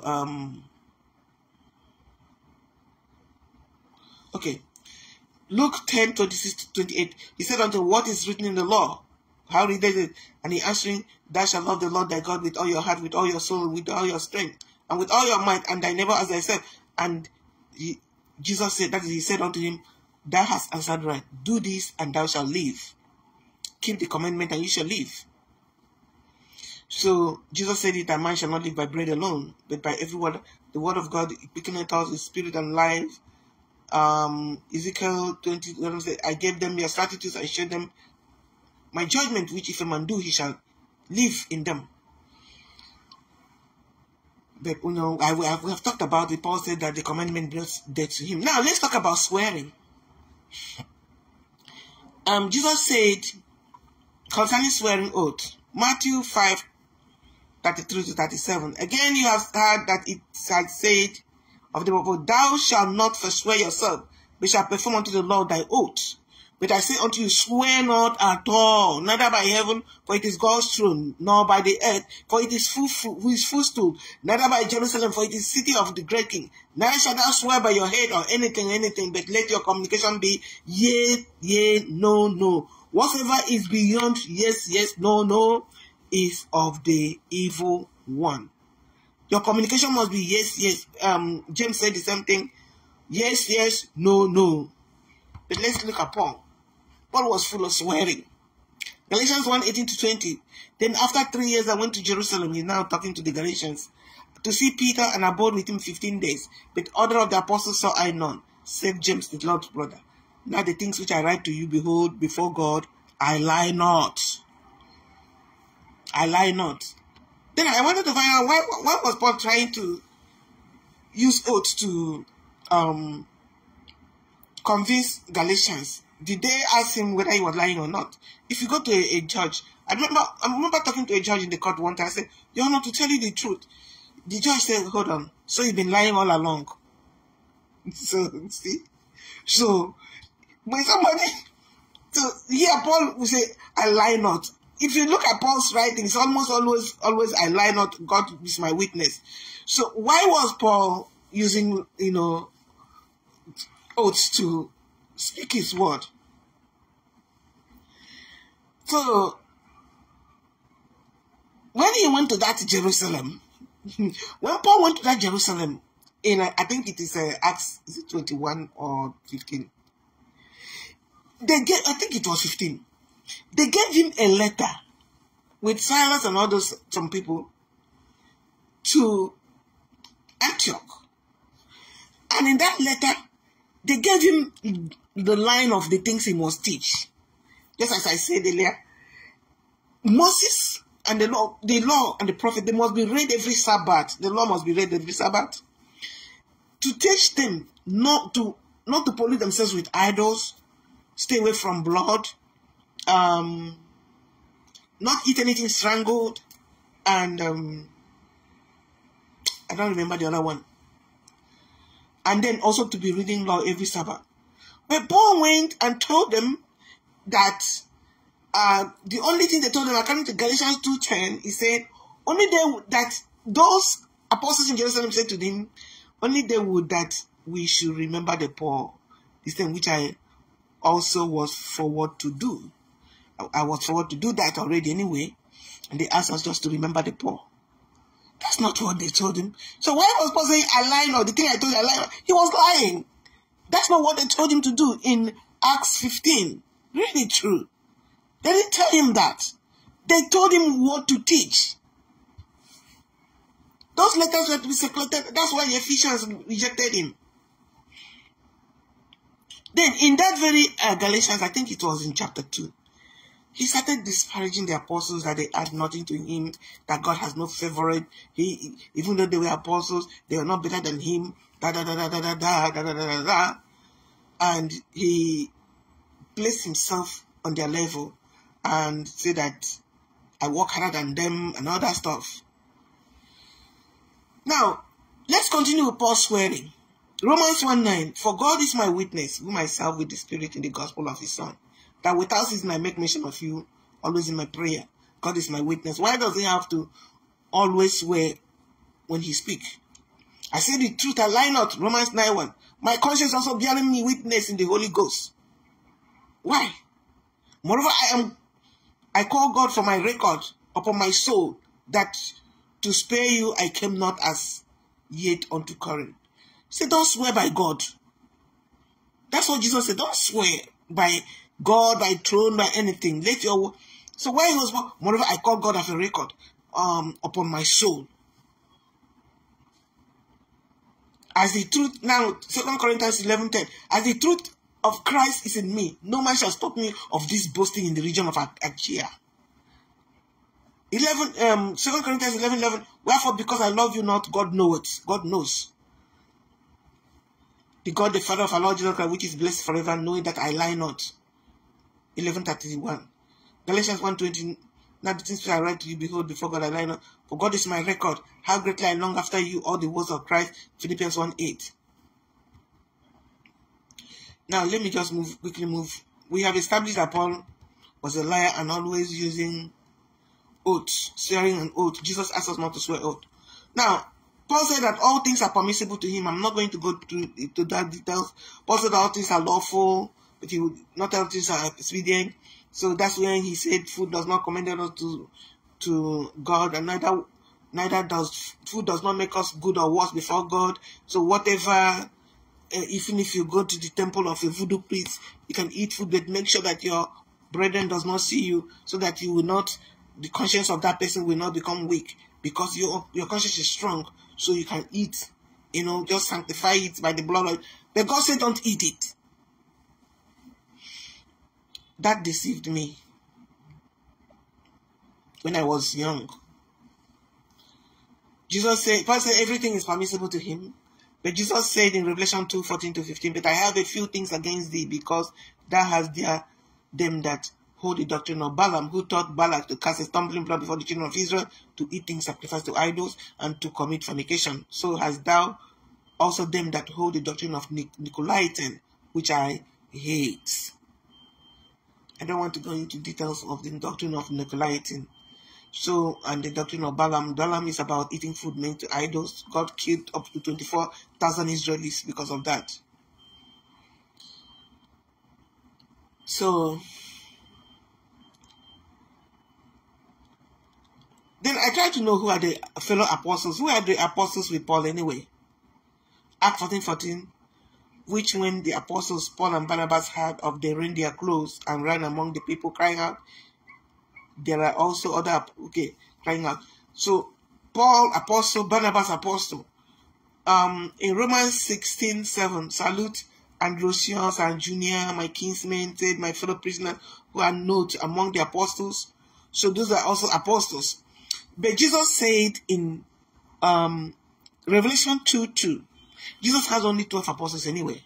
Revelation 2:2, he said, those who call themselves apostles but are not, they lie. Paul, Jesus commended the Ephesian brethren for throwing away Paul, because he's the apostle. If you look at Ephesians 1, he's the apostle to the Ephesians. So Jesus commended the Ephesians for rejecting him because of his false doctrine, and for encouraging them to eat food made to idols. The Ephesians tried him and saw that he was lying, and they rejected, and Jesus commended them. And all of those apostles, Jesus called them liars, false, evil. Jesus called them evil. So Jesus asked us to deny ourselves and follow him, carry our cross and follow him. So all things are not permissible. He said, deny yourself, follow me. And he asked us to enter through the narrow gate. And for a rich man to enter, it will be like... Now let us talk about curse. Paul placed curse on anyone that will preach the true gospel. Anyone that will preach what Paul did not preach, Paul cursed that person. Galatians 1:6, I marvel that you are so soon removed from him that called you into the grace of Christ unto another gospel, which is not another, but there are some that trouble you and will pervert the gospel of Christ. But though we are an angel of heaven preach any other gospel unto you than that which we have preached unto you, let him be accursed. So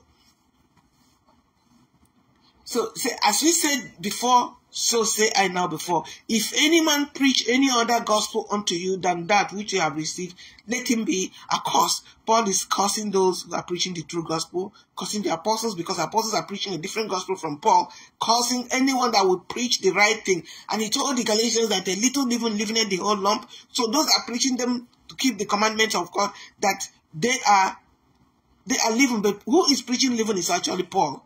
He's the one preaching the living gospel. not because a little leaven, Paul was the one preaching, spreading the corruption, So, but Jesus said, bless them that curse you, pray for them which despitefully use you. Jesus will not curse them, but Paul is cursing those who are preaching the true gospel. So Jesus said, the preaching of the gospel, Paul called the gospel he's preaching my gospel. Paul called the gospel my gospel. But Jesus is preaching what? The gospel of the kingdom. Matthew 24:14, and this gospel of the kingdom shall be preached in all the world for a witness unto all nations, and then shall the end come. Matthew 9:35, and Jesus went about all the cities and villages, teaching in their synagogues and preaching the gospel of the kingdom, healing every sick and every disease among the people. What gospel is Paul preaching? 2 Timothy 2:8, remember that Jesus Christ of the seed of David was raised from the dead according to my gospel. Paul's gospel. It's not the gospel of Christ, so Paul's gospel. Have you heard it now? Okay. Romans 2:16, in the day when God shall judge the secrets of men by Jesus Christ according to my gospel. Now let us see the evidence of Paul's gospel. Indeed, I, Paul, that is Galatians 2:24. Indeed, I, Paul, say to you that if you become circumcised, Christ will profit you nothing. And I testify again to every man who becomes circumcised that he is a debtor to keep the law, the whole law. You have become estranged from Christ. You who attempt to be justified by the law, you have fallen from grace. But Jesus said, if you want to keep life, if you want to enter life, keep the law. Paul is saying that you have got away from Christ if you keep the law. But Christ is the law. Christ, Moses wrote of me, Christ is the law. You are falling from grace. Grace and truth came from Christ, came through Christ. Christ is the grace and the truth. So Christ gave us the law. God gave us the law. And Christ came to fulfill that law on our behalf. And Christ did not fulfill it. He is bringing the law to the brim. Because he said, if somebody slaps you on this one, turn this way. If somebody takes your cloak, give him the other one. If you call somebody a fool, you are in danger of hell. If you lust, you already committed adultery in your heart. Jesus was bringing God's law to the full. I came to fulfill the law. And Paul is saying that if you keep the law, you are cut off from Christ. What kind of deception is this? What kind of deception? That's how Paul turned people away from Christ. Now you talk about witnesses. The word of God says in the mouth of 2 or 3 witnesses, the case is established. If you read in Matthew 18:16, but if he will not hear thee, then take 2 or 3 more, that in the mouth of 2 or 3 witnesses every word shall be established. That is according to law. I don't want to go there because we've taken a lot of time. According to law, you must have 2 or 3 witnesses for every case. The law said in the mouth of 2 or 3 witnesses, a case is established. That is the law. That's God's law. Now, Jesus is forwarding the law here, that in the mouth of 2 or 3 witnesses, a case is established. Now, the Jews said to Jesus that he accused Jesus of, the Pharisees said to accuse Jesus, you bear record of yourself, your record is not true. Because if you bear record of yourself, the record is not true. That's what they say. Jesus, I said to them, though I bear record of myself, yet my record is true. For I know whence I came and whither I go, but you cannot tell whence I come. So Jesus now said again, John 5:31-33, if I bear witness of myself, my witness is not true. There is another that beareth witness of me, and I know that the witness which it witnesseth of me is true. You sent John, and he bare witness unto truth. John was a forerunner of Jesus. He already bore witness for Jesus. The law and the prophets said, Moses wrote of me. Moses was bearing witness for Jesus. The prophets also bore witness for Jesus. God also bore, during the baptism of Jesus, the Lord said, this is my beloved son whom I'm well pleased. Hear him. So Christ's teachings are in alignment with the law. So who are the writers of the gospel? Matthew, Mark, Luke, and John. 4 people bearing witness to the testimony of Jesus, of the works of Jesus. 4 people. Now Paul, Let's see how Paul do his own witness. 2 Corinthians 13:1. This is the third time I'm coming to you. In the mouth of 2 or 3 witnesses shall every word be established. Paul is coming for the third time. This is the third time I'm coming to you. In the mouth of 2 or 3 witnesses, because Paul is the one that came the first time. Paul is the one that came the second time. Paul is the one that came the third time. Now, in the mouth of 2 or 3 witnesses, a case is established. Hello? Does Paul think we don't know anything? I mean, where have we been? Where have we been all this while? Because we thought it's the Bible. We thought that everything written there is Bible. Paul said, if any man will not walk, let him not eat. If you don't walk, let you not eat. But the word of God said, Jesus said, for the poor shall always cease not out of your land.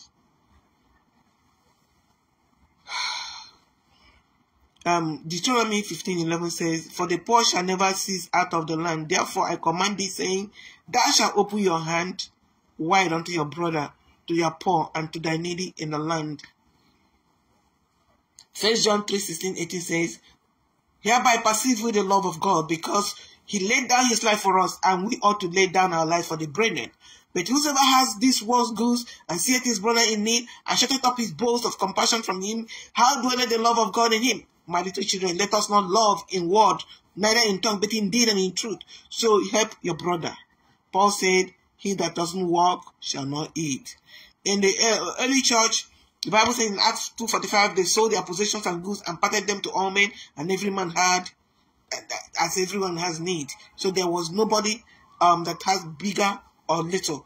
They had equal, and the multitude of them that believed were of one heart and one soul. Neither said any man that aught of the things which he possessed was his own, but they all had things in common. And with great power gave the apostles witness of the resurrection of the Lord Jesus, and great grace was upon them. Neither was there any among them that lacked, for as many as were possessors of lands or houses sold them, and brought the prices of the things that were sold, and laid them on apostles' feet. And distribution was made unto every man according to his need. But Paul was a tent maker preacher, and he said, if anybody that will not walk, do not eat. I want to stop here. I know I have been a long, comparison. I want you to remember that Isaiah 28, God said that those who will not listen to the truth, because I lay in Zion a foundation stone, a stumbling stone, Jesus. Jesus will be. And he said, this is the rest wherewith you might cause the weary to rest. And they said, we will not hear. So if you will not hear, you are going to hear Paul. If you will not hear the word of Jesus, you will hear the word of Paul. That's what Jesus said. The word of God said in Isaiah. And you say you have made agreement with hell.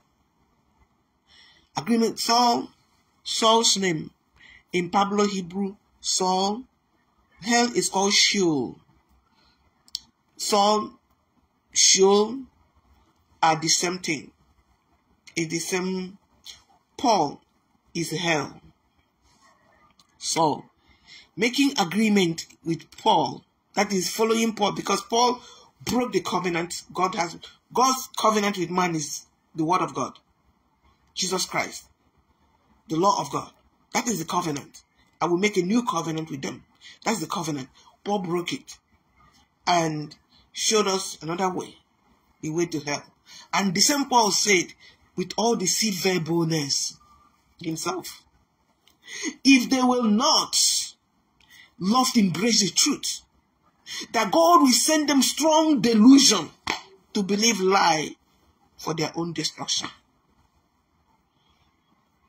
Strong delusion. Can we read it?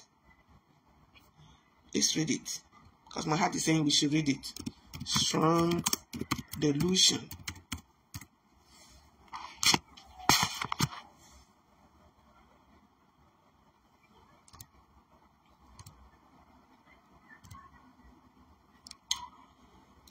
God will send them strong delusion. Delusion.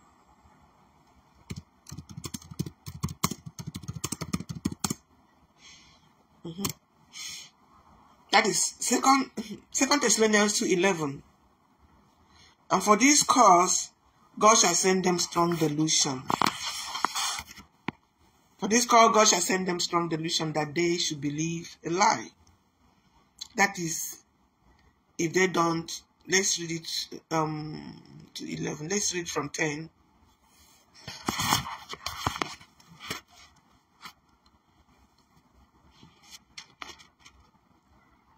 And with all deceivableness of unrighteousness in them that perish, because they receive not the love of truth, that they might be saved. The truth will save you. You shall know the truth, and the truth shall make you free. Paul is saying it about himself here, that God will cause them to embrace a delusion, that they should believe a lie. God will send them a strong delusion to believe a lie, that they all might be damned. Paul is hellfire. That's his name. His name is Saul. Saul is hellfire. Saul in Hebrew is hell. In Pablo Hebrew is hell. Saul is hell. It's something that crushes. Something that crushes. Something that kills. Saul is hell. Both Saul in the Old Testament, King Saul, and this one, they're killers. Herodian kinsmen are killers. Herodians are the kinsmen of Paul. Herod tried to kill Jesus. He beheaded John, killed James, and tried to kill Peter. But the brethren in Acts 12, the brethren delivered. And Paul was bold to say that, greet my Herodian kinsmen. I did that in my face. So my people, please forget about Paul and his teachings. It's like a cobweb. I sense it in my spirit. It's hard for me to turn away from Paul. Every time I'm meditating on the word of God, I realize I am so much entangled with Paul and his false doctrine, and I'm trying to break off everything. Spiritually, he called himself a master builder, and Jesus is the chief cornerstone. So Paul called himself a master. That's what he is, master builder of another religion. The Roman Catholic, they are established according to Paul. After Paul hated women ministry, and Jesus' women ministered to him. Mary Magdalene was the one that Jesus saw when he was raised from the dead. But when Paul wanted to give account of resurrection, he started with the gods of Cephas and 500 men. He removed Mary Magdalene because he doesn't want a woman should keep silent in the church. That's what Jesus said. Anna was a prophetess in the house of God from 7 years from her virginity or whatever. Since her husband died, Anna was a prophetess. Deborah was a prophetess, a leader in Israel, a prophetess, a judge. Esther, all those people, God used them. Leave Paul. He was an antichrist. God bless you. In Jesus' name, amen and amen.